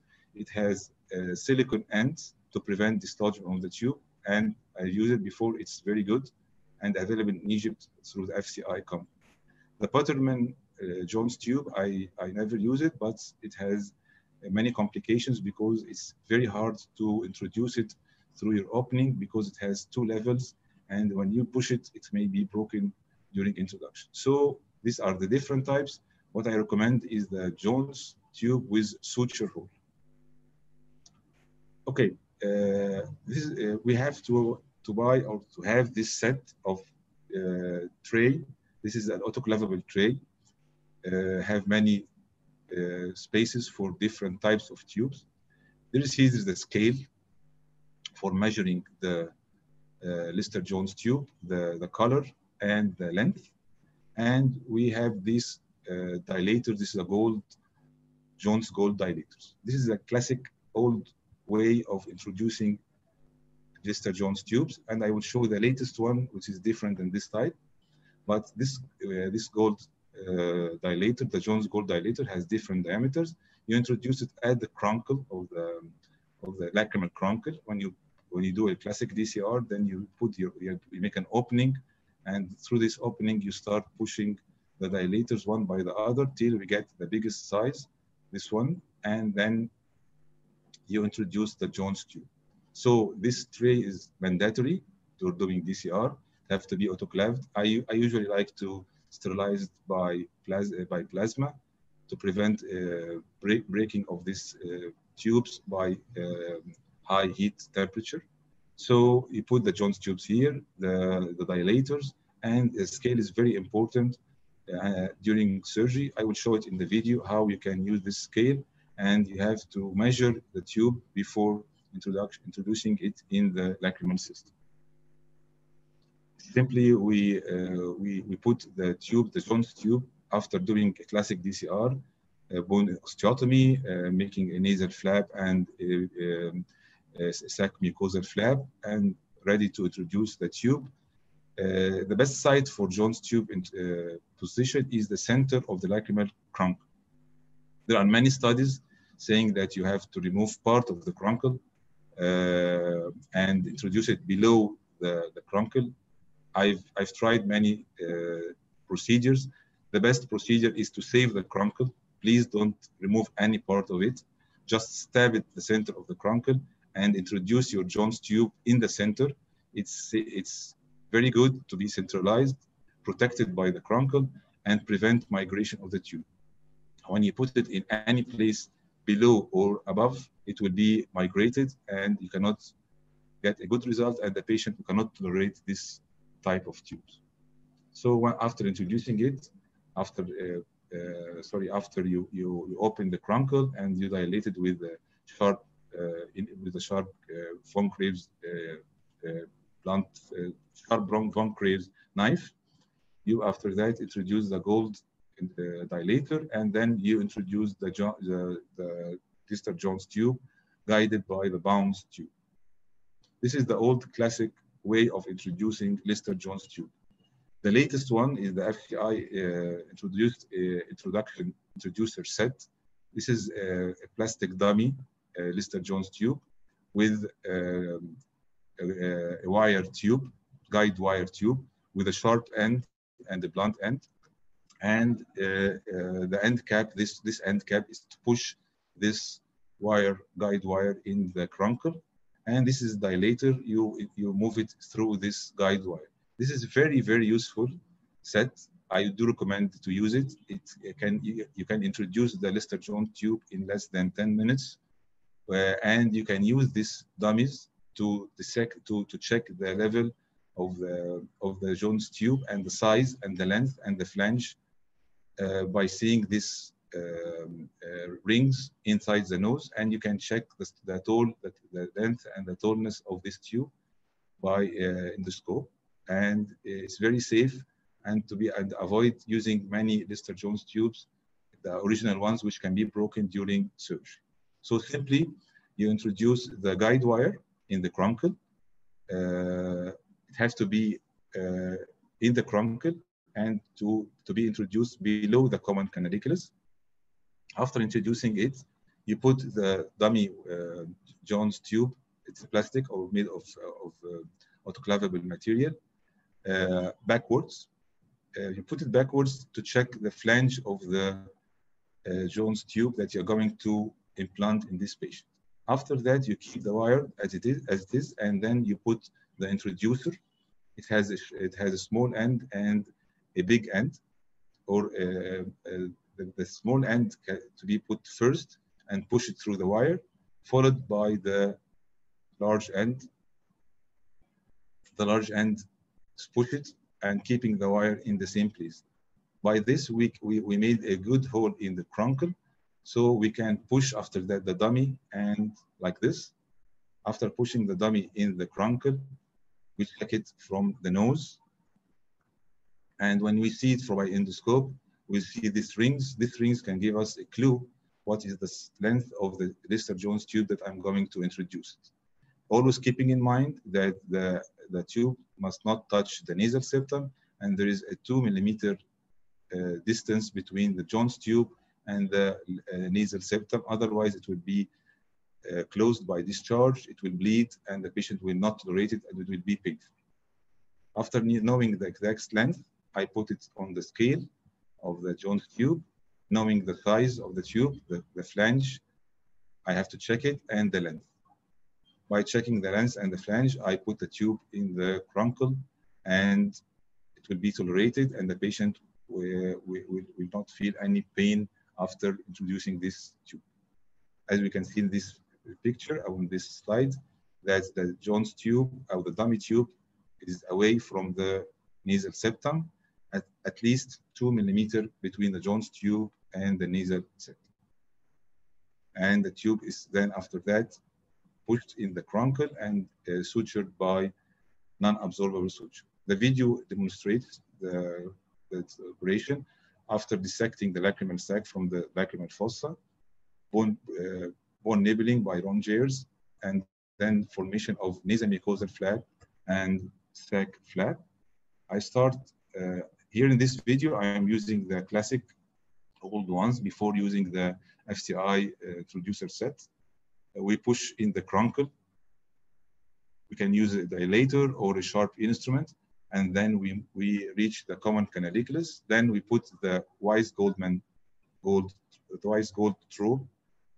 dilator, followed by the bigger sizes till I put the largest size of the gold stroker.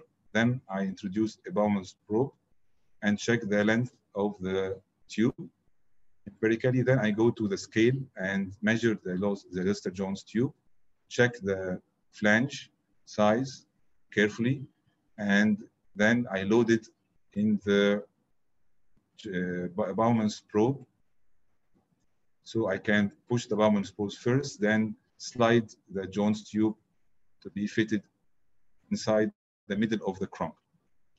As you can see, I'm using the ring forceps, not a tooth forceps, blunt forceps, not so as not to traumatize or to break the Jones tube.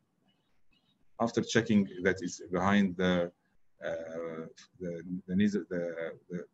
flaps, I have to check the patency by syringing. I check that the tube is patent. Then I fixate the Jones tube. The one I'm using is the suture hole Jones tube with the non-absorbable. I would like to use this video I'm using the Prolene, and I can use also the silk suture 600 silk suture. After passing the suture in the hole and then at the edge of the crunkle, I fix the tube. I check it's fixed in place, and then close the flaps, the nasal and mucosa flaps, and then the skin and muscle to be closed. Post-operatively, I check the tube. Regularly, I check the patient every 1 week, every 3-6 months, and I see the patient after 1 week. I recommend prescribing the patient for life lubricant eye drops and nasal wash. Lubricant eye drops to keep the fluids moving through the tube to avoid tube blockage, and nasal wash to prevent blockage of the tube by nasal discharge. I remove the skin sutures. I mean skin sutures of the DCR and not the suture hole. I keep the suture hole unless it's not complicated or causing any granuloma. Cleaning the tube, patient can by himself clean the tube, or can come to your clinic and clean it every 6-12 months. Advise the patient not to blow his nose, otherwise he will feel air in the nose, air in the eye, and may discharge some discharge. Always ask the patient to press on the top of the tube and close his eyes to prevent any nasal discharge inside the tube. Tube extrusion and surgical emphysema can occur during the first 2 weeks after surgery. I usually follow up the patient. I check the tube in place. I check endoscopically the tube in place and check it's not in touch with the nasal septum. It's very important. There is a 2 millimeter space or more. The tube is functioning and there's no discharge in the tube or around the tube. And always keep the patient under nasal cleaning. I usually recommend nasal wash all the time, 3 times a day. Other complications we all face from Lister-Jones tube, the obstruction by mucus, migration or extrusion of the tube. Sometimes the patient cannot tolerate it. We have to know where is the cause. I have to send him for an ENT surgeon to check if there's any nasal pathology. Sometimes there is a reaction and pyogenic granuloma can happen with using some types of sutures. I have to remove these granulomas and resuture it later on. Less common infection, discomfort, diplopia, and corneal abrasion if the tube is in touch with the cornea. Reflux of intranasal secretions, discharge. It's very common if the patient is not instructed to close the tube before nasal blow.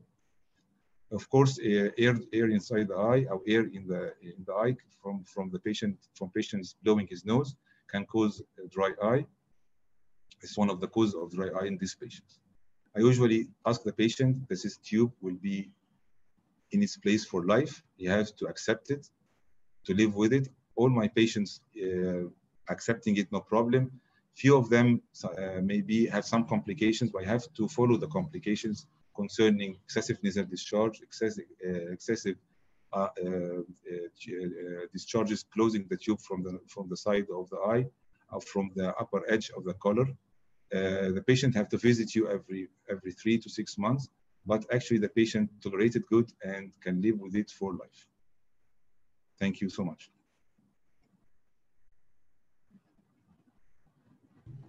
شكرا دكتور رامز. شكرا.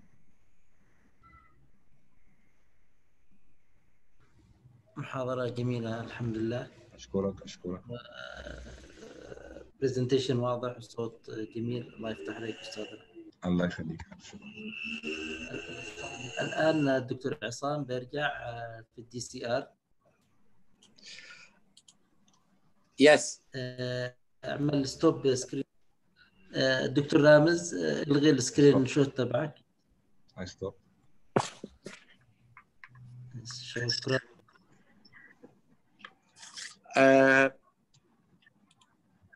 Before I start with the DCR, I just want to remind you of the injection of Botox in the lacrimal gland to decrease the secretion of the lacrimal gland. This can be done by two ways, either transcutaneously through the skin or transconjunctivally.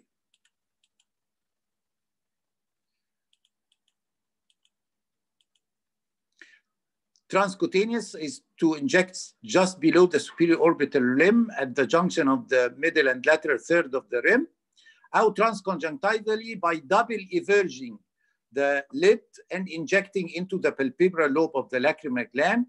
We usually start by 2.5 units of Botox with the 30 gauge needle. If the response is not enough, we can increase to 5 units. The patient usually takes the injection every 4 to 6 months. It lasts longer than Botox, the cosmetic Botox in the skin. The main difference, the transcutaneous is much easier, but there is an incidence of ptosis because you will have to go through the levator in order to reach the lobe of the lacrimal gland. So this patient is actually a worker in our hospital. So she was a good candidate for all the studies. This is the transcutaneous. She develops mild ptosis. This is the transconjunctival. She's very happy. I've been doing this with her for over 20 years, and she has crocodile tear syndrome, but we have been using now this for, as we said, for cases who have canalicular obstruction.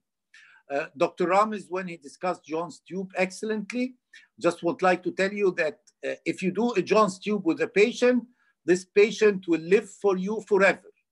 John's tube procedure is known as the Catholic marriage. There is no divorce. If you do it on a patient, you will have to take care of this patient for life. Now let's go to DCR.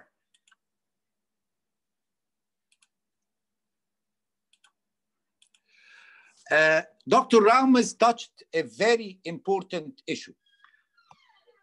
How to do a DCR and what anesthesia I use for DCR. And then we'll have questions while we go. DCR is a history proven procedure. External DCR was first reported in 1904. Exact same technique, more or less, very minor modifications. It used to be said as a long procedure. No, DCR takes about 20 to 25 minutes. Bleeding procedure, mostly no, and we'll go through the technique right now. A procedure that needs general anesthesia, definitely no. I only do DCR under general anesthesia in children. Adults, we do vitrectomy under local anesthesia. We do all procedures under local anesthesia. And actually, local anesthesia results in much less bleeding than general anesthesia. So the standard of anesthesia in DCR everywhere is local anesthesia. Let's go through the steps. How do we do it? And what do we need to do? How do we give the anesthesia for DCR? First, you put the patient on nasal decongestant 1 or 2 days before the surgery. You give him the regular sedation like you do in cataract or vitrectomy, midazolam or dormicum. Okay, sometimes bethidine, it's fine. You put the oxygen in his finger to monitor the vital signs, the oximeter, كل الكلام ده is fine. Then we infiltrate the area of the surgery. Local infiltration anesthesia with xylocaine and adrenaline. Okay, this is the site of the surgery. We inject around the site of the surgery with xylocaine with adrenaline, 1 to 2,000 or 1 to 100,000. Okay, and you do this for 5 cc. You inject the whole area. Then you do 2 types of nerves block. Infraorbital nerve block. How do I do an infraorbital nerve block? The patient is lying flat. I touch the inferior orbital margin. I look for the notch, and then I go vertically 1 centimeter below the inferior orbital rim and the half of the inferior orbital rim. Here is the foramen. And sometimes, if you aim correctly, the tip of the needle will touch the nerve and the patient will feel like an electric impulse. This is the exact right position. And you inject 1 to 2 milliliter here. This is the first type of nerve block. So again, you inject it in the area, and then you do infraorbital nerve block, and then you do anterior ethmoidal nerve block. Again, the patient is lying vertically. I'm sorry for the photo. You go along the medial wall of the orbit, just above the medial cancel tendon. And you go half the length of the needle. All needles are 1 inch. The anterior ethmoidal nerve is about 12 millimeter from the orbital margin, so half an inch. So you go half the length of your needle and you inject. A very good sign is paralysis of the medial rectus. Wait for 1 or 2 minutes, ask the patient to look medially. If the medial rectus is weakened or paralyzed, your block is excellent. You gave local infiltration, infraorbital block, anterior ethmoidal block. Then you need to anesthetize the nasal mucosa of the middle meatus. We all know that DCR is a connection between the lacrimal sac and the middle meatus, not the inferior meatus. You either inject, like Dr. Ramis said, with a 30 gauge needle in the mucosa of the middle meatus, xylocaine and adrenaline, or you pack. You prepare what we call pseudococaine, which is a mixture of xylocaine plus adrenaline plus bicarb, and you wet a sponge or a piece of cotton and you fill the nasal cavity with it and you wait for 5 to 10 minutes. في America and Europe, they do have cocaine. I used to use cocaine. طبعا in the Middle East, if you ask for cocaine, you will be in jail. So we prepare pseudococaine. The most important thing is that after you give your anesthesia, you find something else to do for 10 minutes, because you have to give the local anesthesia 10 minutes and for the vasoconstriction 10 minutes to occur. Then you start your surgery. Where do I put my incision for a DCR? Let me make it simple. In this area, we have 2 types of skin. We have the thin skin of the lid, and then we have the thick skin of the nose. The only wrong thing to do is to have an incision that crosses both types of skin, vertically or horizontally. Plastic surgery have taught us that if you cross 2 types of incision, skin with 1 incision, you will get a scar. So you either put your whole incision on the thick nasal skin, or you put your whole incision on the thin lid skin. What I do is, like in this photo, I do half a Z. I do a short horizontal limb. Just in front on top of the medial cancel tendon. How do I know this is the medial cancel tendon? I just pull the skin medially and the tendon will stand up, will tighten, it will be seen. I make a short horizontal limb and then I make a longer vertical limb along the skin crease here. And all my incision is on the thin skin of the lid. Where is the angular vein here? The angular vein is just there. When I make the incision, the assistant will pull this side of the incision towards the nose medially. The angular vein is pulled with the hook medially. You will never get the angular vein. Okay, so this is the incision of the DCR. When I do the incision, I do skin incision, I will find the orbicularis. In this area, there is nothing except the orbicularis. You just dissect the orbicularis between the fibers, keep pushing the fibers on either side until you reach the periosteum. When you don't need to cut through the fibers. Cutting through the fibers will cause unnecessary bleeding, so you don't need it. You keep pushing until you reach the periosteum. When you reach the periosteum, you feel with your finger where is the anterior lacrimal crest. It is the round part of the bone that comes from the medial orbital margin to the inferior orbital margin. When you feel it, you make your incision in the periosteum just above the anterior lacrimal crest.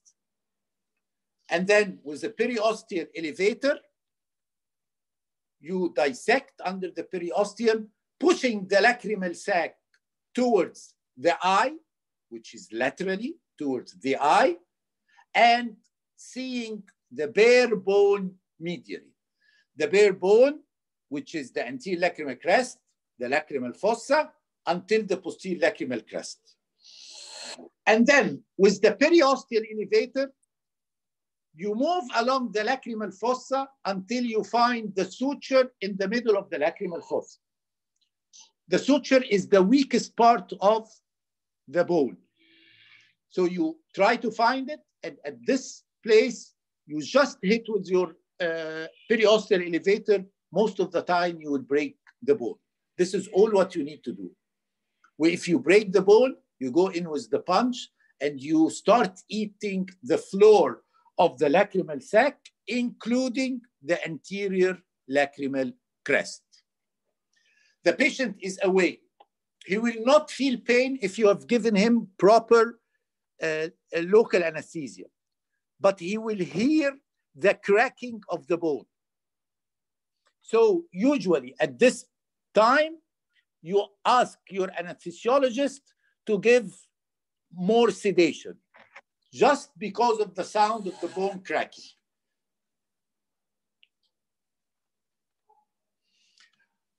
After you do the osteotomy, you will find the nasal mucosa. You will do the classic incision, the H-shaped incision in the nasal mucosa, dividing the nasal mucosa into an anterior flap and the posterior flap. I remove completely the posterior flap. I used to suture the posterior flaps. Now I don't. I just remove the posterior flap and I keep the anterior flap. Now I go back to the lacrimal sac. I inject viscoelastic through the punctum, as we agreed before. I fill the lacrimal sac with viscoelastic, and then I make my incision into the lacrimal sac, again creating anterior flap and posterior flap. 100% I remove the posterior flap.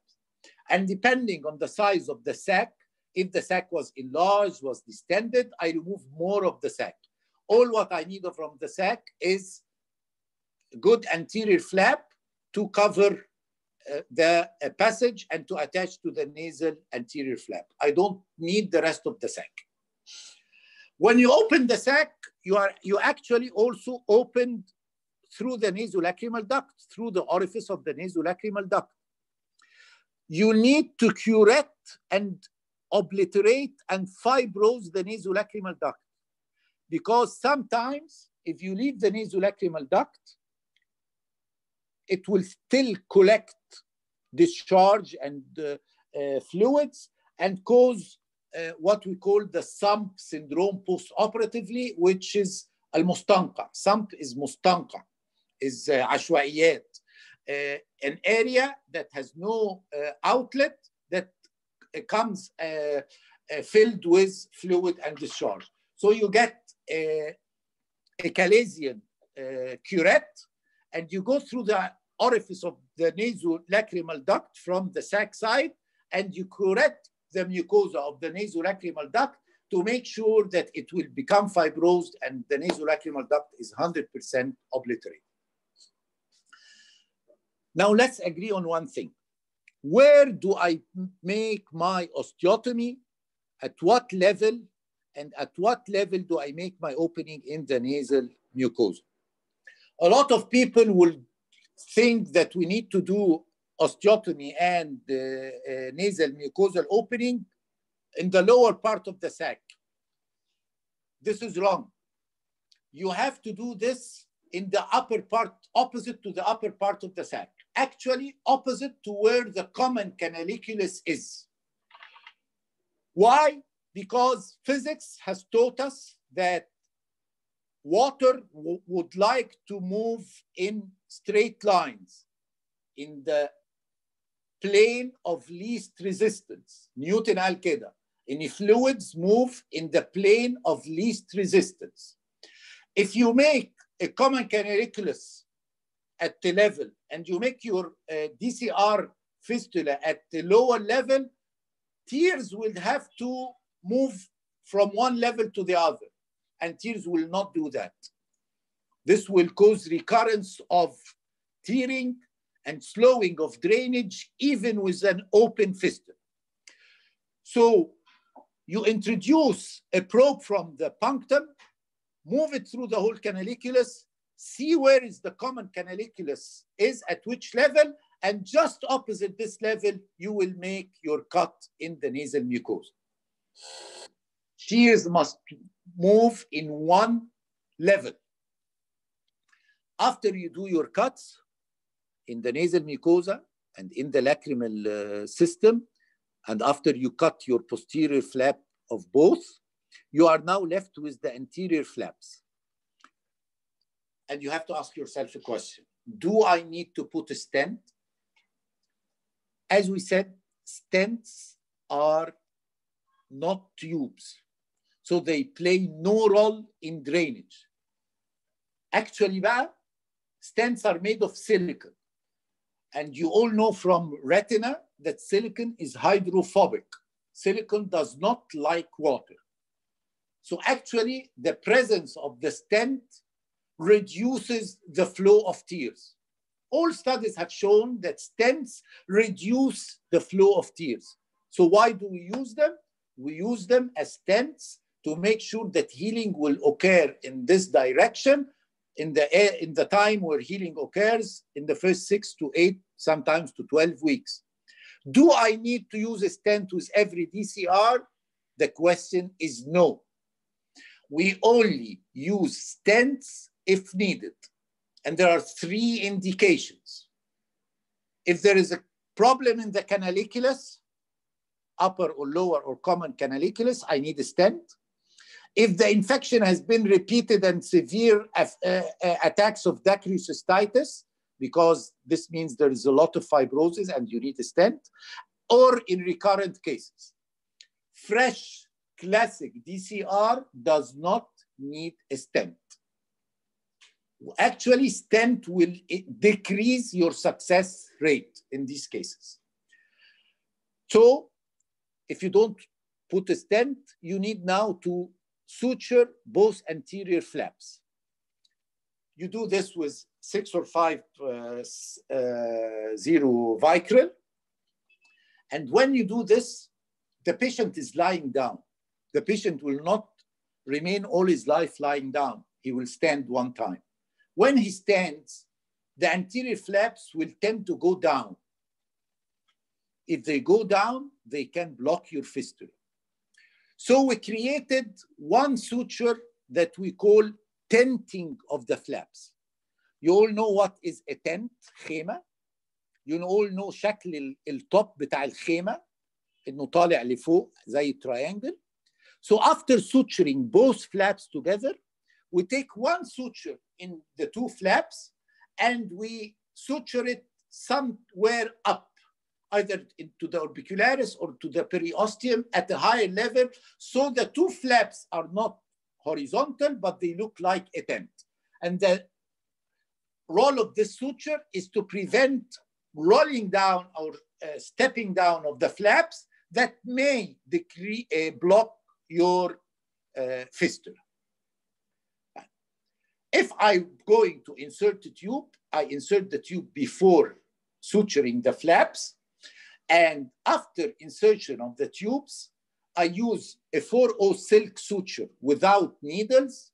And at the osteotomy, I tie both tubes together.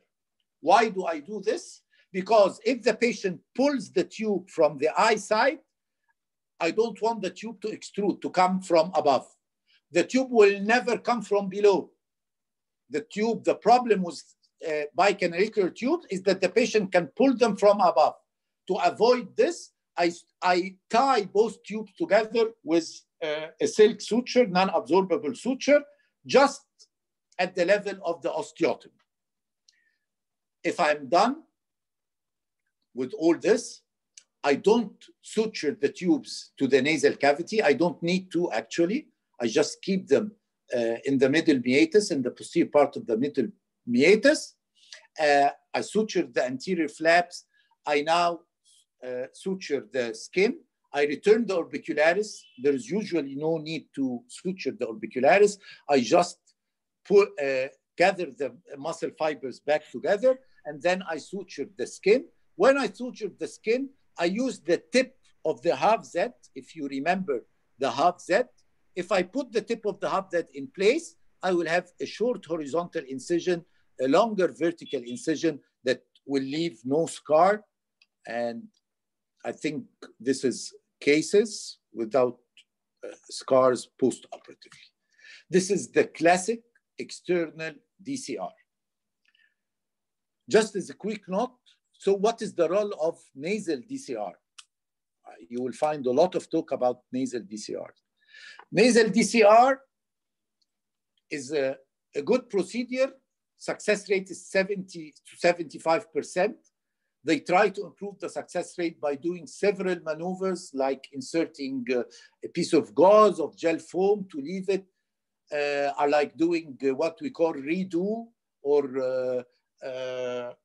كمالة, عملية كمالة, like if you do redo for the LASIK, touch up, whatever these names. The problem is that with nasal DCR, you mostly do not suture flaps. You create flaps, but you don't suture flaps. This lowers your success rate. Up till now, external DCR is the classic procedure for nasolacrimal duct obstruction. It is one of the very successful procedures in ophthalmology. Success rate is above 90–95% in good hands. It's done under local anesthesia. Takes about 25 minutes. You don't need to put a tube. There's a lot we can speak about the lacrimal system, but I hope this was beneficial. And if there are a few questions that we can answer through the chat, please, Dr. Tariq, decide and let us know what you want us to answer.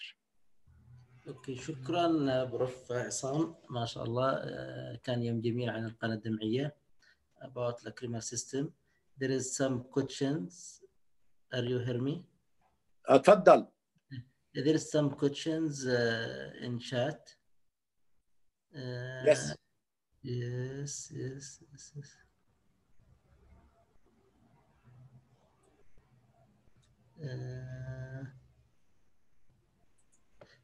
One question, what's the role of massage is to evacuate the sac or to induce negative pressure and open the handset valve?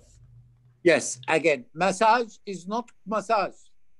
Massage, we do not use it to evacuate. You will use the negative pressure to push fluid through the sac and nasolacrimal duct, and this will burst Hasner valve open.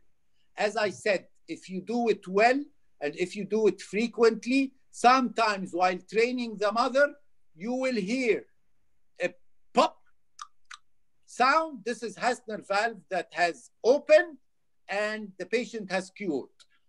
So you really do not need it many times. You do not need to evacuate the sac. You only need to properly block the punctum and canaliculi, increase negative pressure, suddenly release the pressure. The pressure should open the Hasner valve.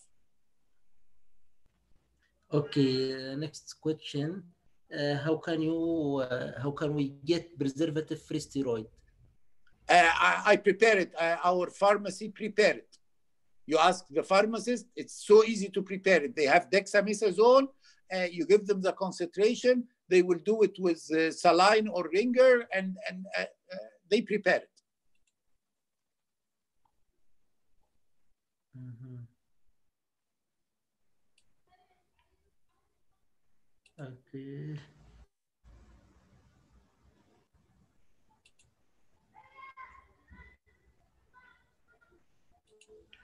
In canalicular laceration, do you prefer pigtail or binocular stent and get the tube through the nose?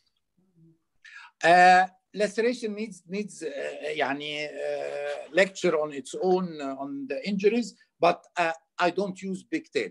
I don't use pigtail. I think it can be more traumatic. You have to be very expert to use pigtail, and most people who do injuries are the residents in the emergency room, so I don't advise them to use pigtail.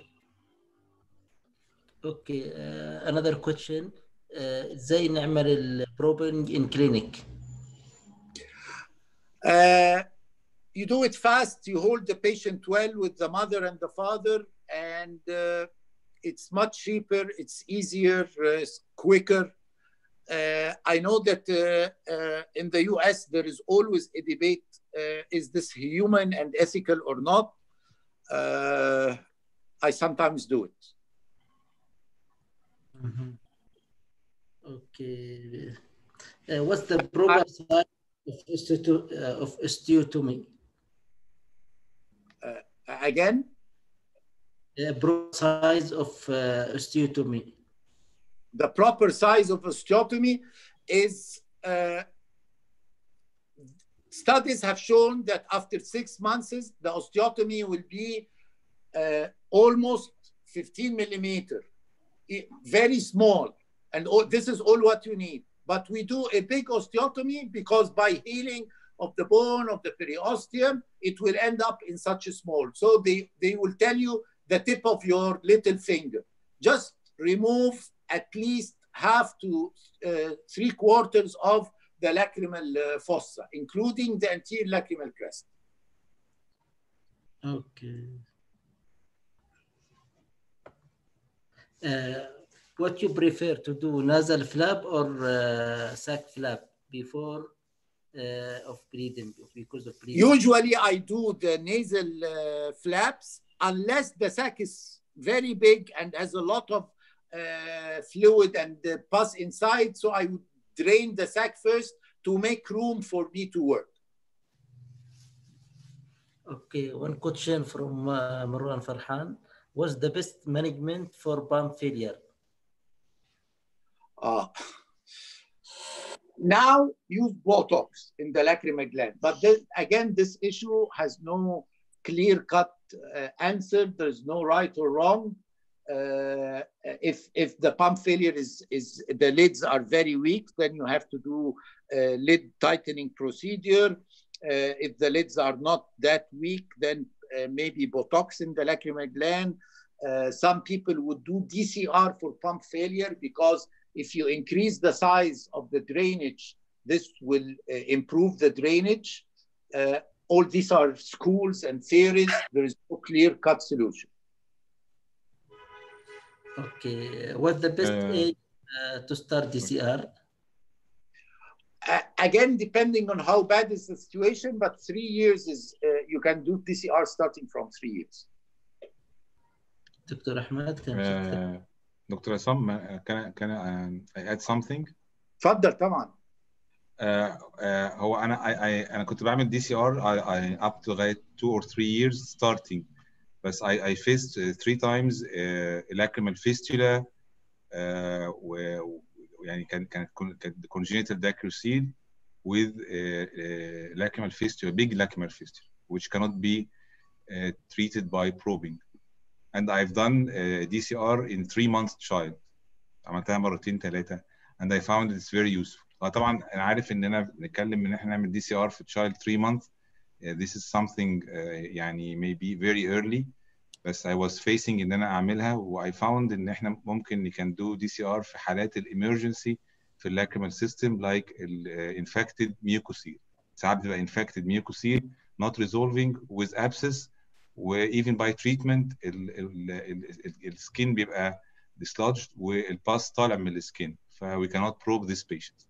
فاكتشفت يعني او انا by treating this patient with DCR with intubation it got me a good success. This is my own experience، ممكن تكون يعني beyond experience بتاع حضرتك، او يعني مش قصدي ان هي تكون لا صح، اكيد. انا عملتها بس في الحالات الامرجنسي اللي هي with infected mucocele not resolving او not improving by treatment. تمام يا فندم. Okay, about canalicular obstruction, you will try to refine in all types, proximal and distal.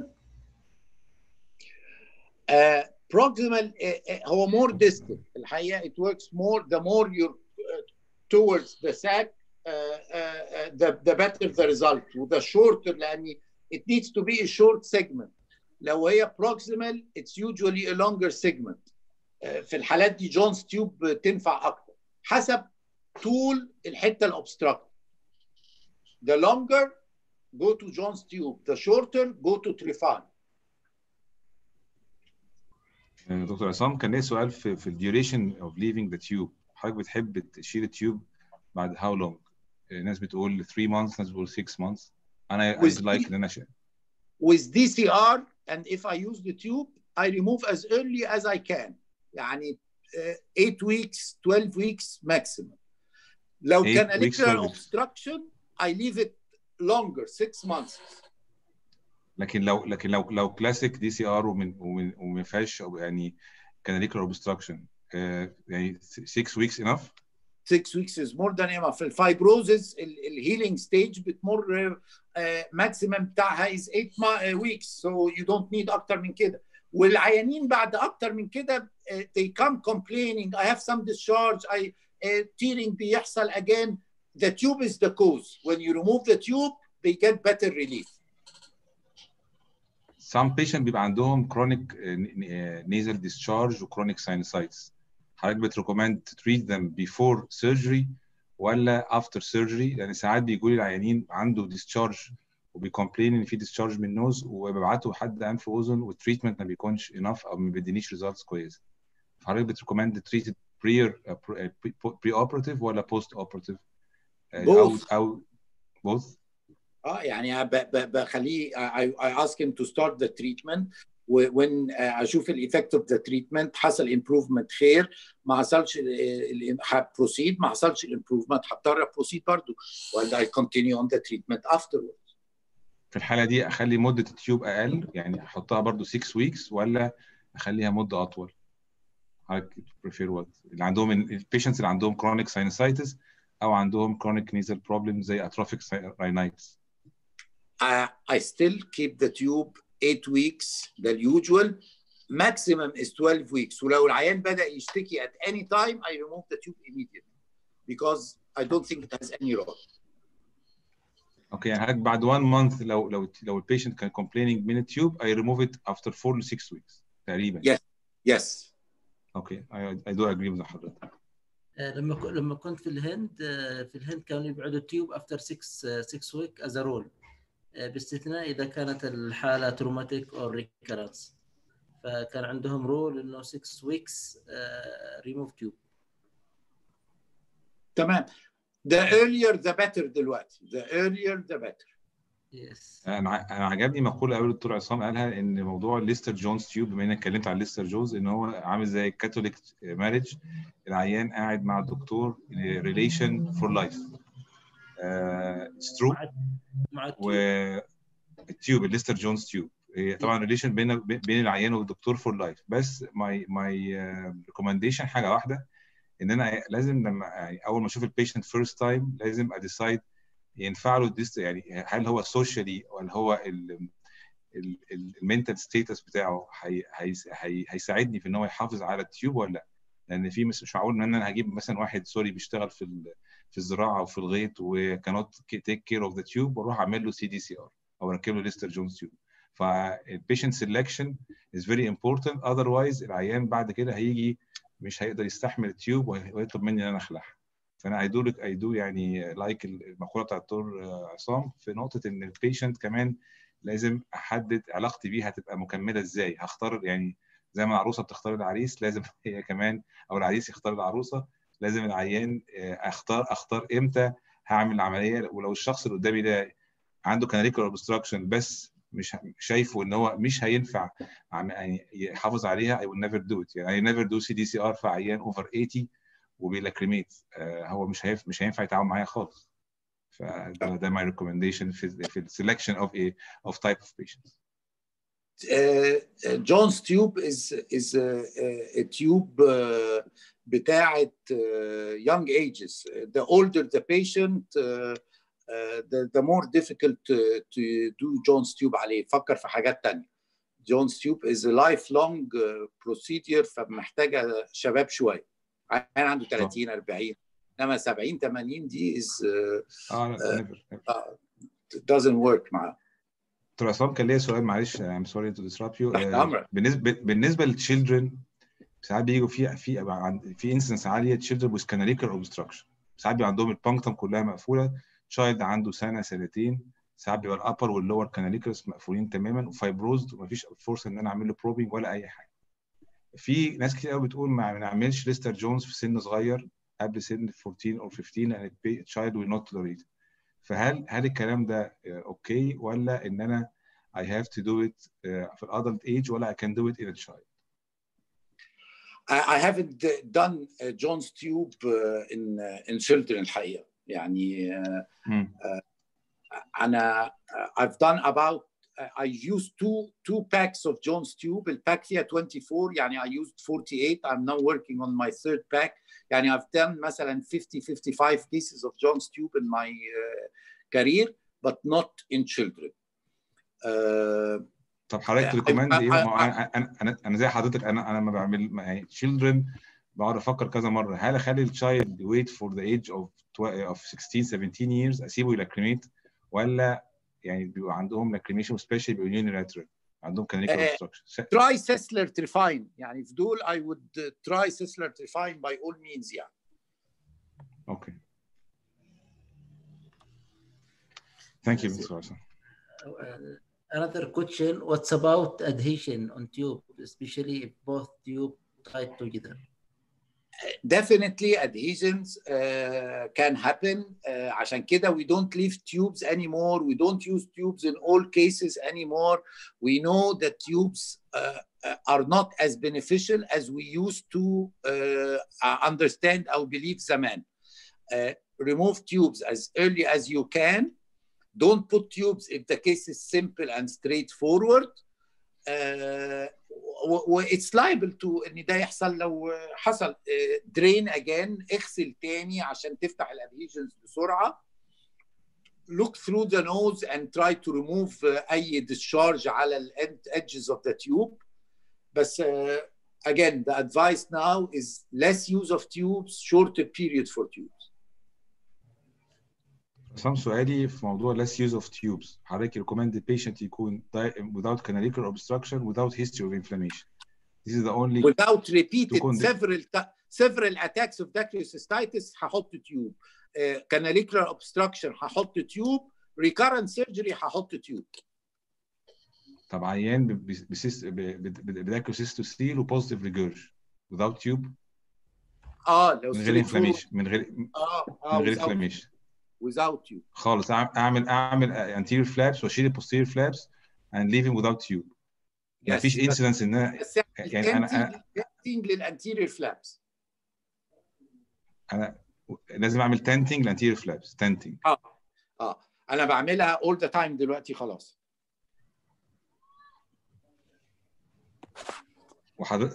طب وحضرتك لو البيشنت بشوفه فولو اب بعد الدي سي ار من غير تيوب on a regular basis for how long? I'm checking the patency بتاع النيزولاكريمال system. Usual you'll see him within the first week وبعدين you ask for 1 month.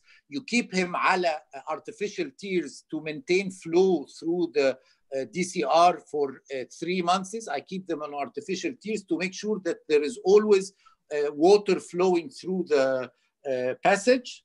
وafter 3 months إن شاء الله كويس هيفضل كويس طول العمر. أنا مع حضرتك طبعا لأن أنا I have some patients شدوا التيوب في أول 10 days بعد السيرجري. وأنا كنت الأول بفتكر إن أنا لما التيوب تتشال بعد أول 10 days بضطر إن أنا ما بعرفش أرجعها تاني فبشيلها. فاكتشفت ان العيانين دول بيسرفايف يعني او اللاكريمال سيستم از بيتنت.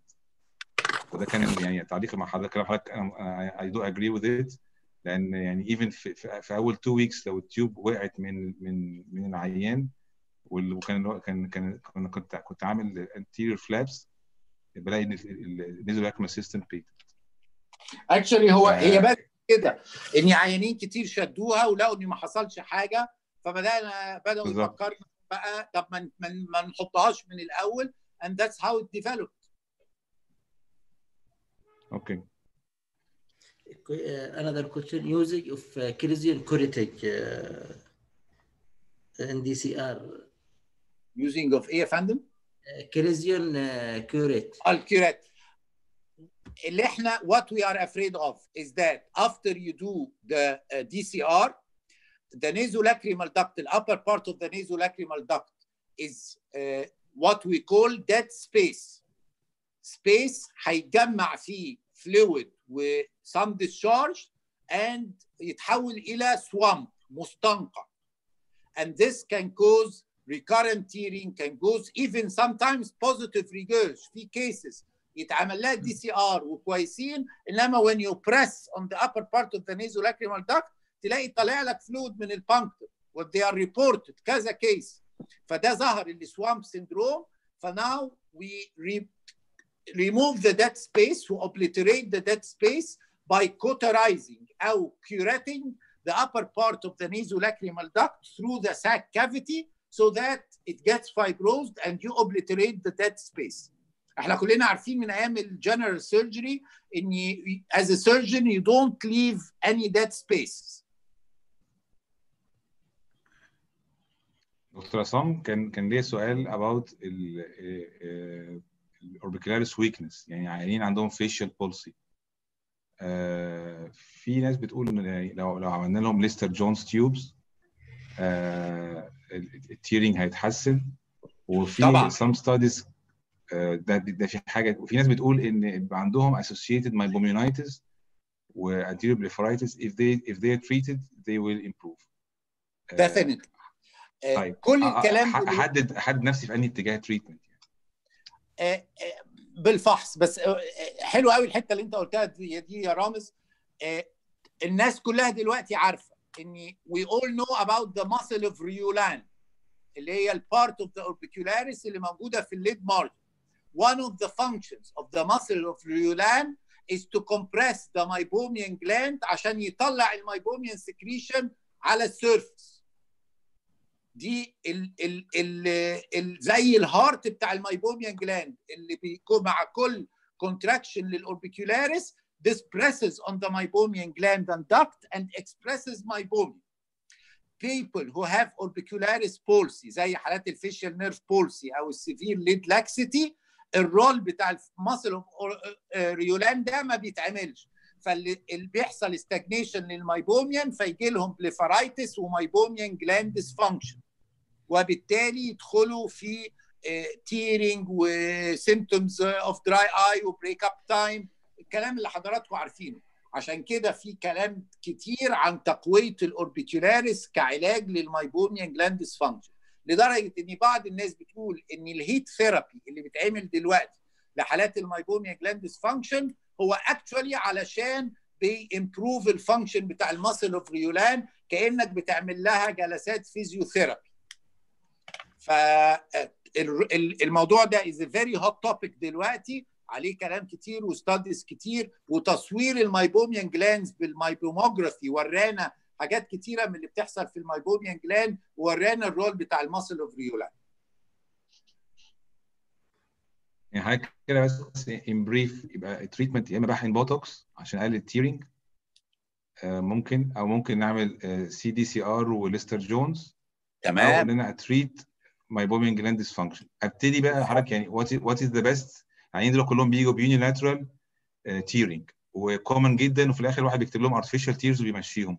فعايز اعرف الواحد يريجمنت مع patient with facial palsy you definitely without lead problem، يعني without ectropion, without punctal stenosis, without any problem. بالظبط، انا فاهمك يا دكتور رامز. definitely هتعالج المايبوميان جلاند ديسفانكشن، دي ما فيش عليها اختلاف، وخصوصا ان العلاج ما هواش سيرجيكال، ده هيحسن لك نسبه منهم، ما تحسنوش اكتر من كده. لو اولد ايج هتجو towards injection of botox، لو younger age هتجو towards الليستر جونز تيوب and you discuss بقى with the patient. بس definitely في الحالتين لازم تعالج الماسل اوف ريولان والمايبوميان جلاند ديسفانكشن. These are difficult cases، يعني these are not cases that هتتحسن بone procedure ولا هتتحسن بسهوله. These are cases that needs proper examination، تفحص factor تصور المايبوميان جلاند وتشوف الاماونت اوف dilatation في الدكتس والستاجنيشن، يعني this needs really expertise يعني. Thanks دكتور عصام، ميرسي قوي. حضرتك بريكومند التريتمنت بتاع مايبوميان جلاند ديسفانكشن for how long؟ average اللي هو 2 to 3 months ولا less؟ ده minimum. meibomian gland dysfunction will not improve الا بعد 3 months. الفيبرامايسين لوحده لازم يتاخد، او الدوكسيسايكلين بيتاخد شهر. الجلسات العلاج الحراري بتتاخد على مدار 6 ل 8 اسابيع. الاوميجا 3 بيحتاج يتاخد 3 شهور. فيو كانوت جادج قبل على الاقل 3 شهور. ثانك يو دكتور عصام، ميرسي جدا. ثانك يو. كان في طبيبين رفعوا يدهم، يرفعوا من جديد. دكتور طارق، الموضوع مش هيخلص، انتوا مش عايزين تتسحروا؟ خلاص خلاص اذا نختم يا بروف. الله يفتح. لا تحت امركم. لا اتفضل بجد. اخر سؤال، اذا في سؤال واحد عاوز يرفع يده، لانه كان في واحد رافع يده من اول. اتفضل. شكله موجود ولا خرج مش عارفين. ما فيش رايز هاند. عمرو حماد لو حضرتك هو اللي رافع ايده. اوكي، بس انا مش عارف اعمل له ان ميوت. ممكن يعمل ان ميوت لنفسه، انا مش عارف.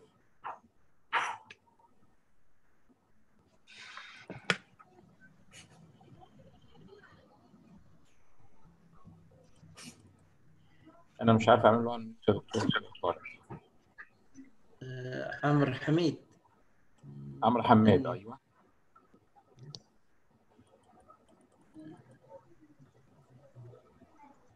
خلاص بقى احنا كده ادينا له فرصته.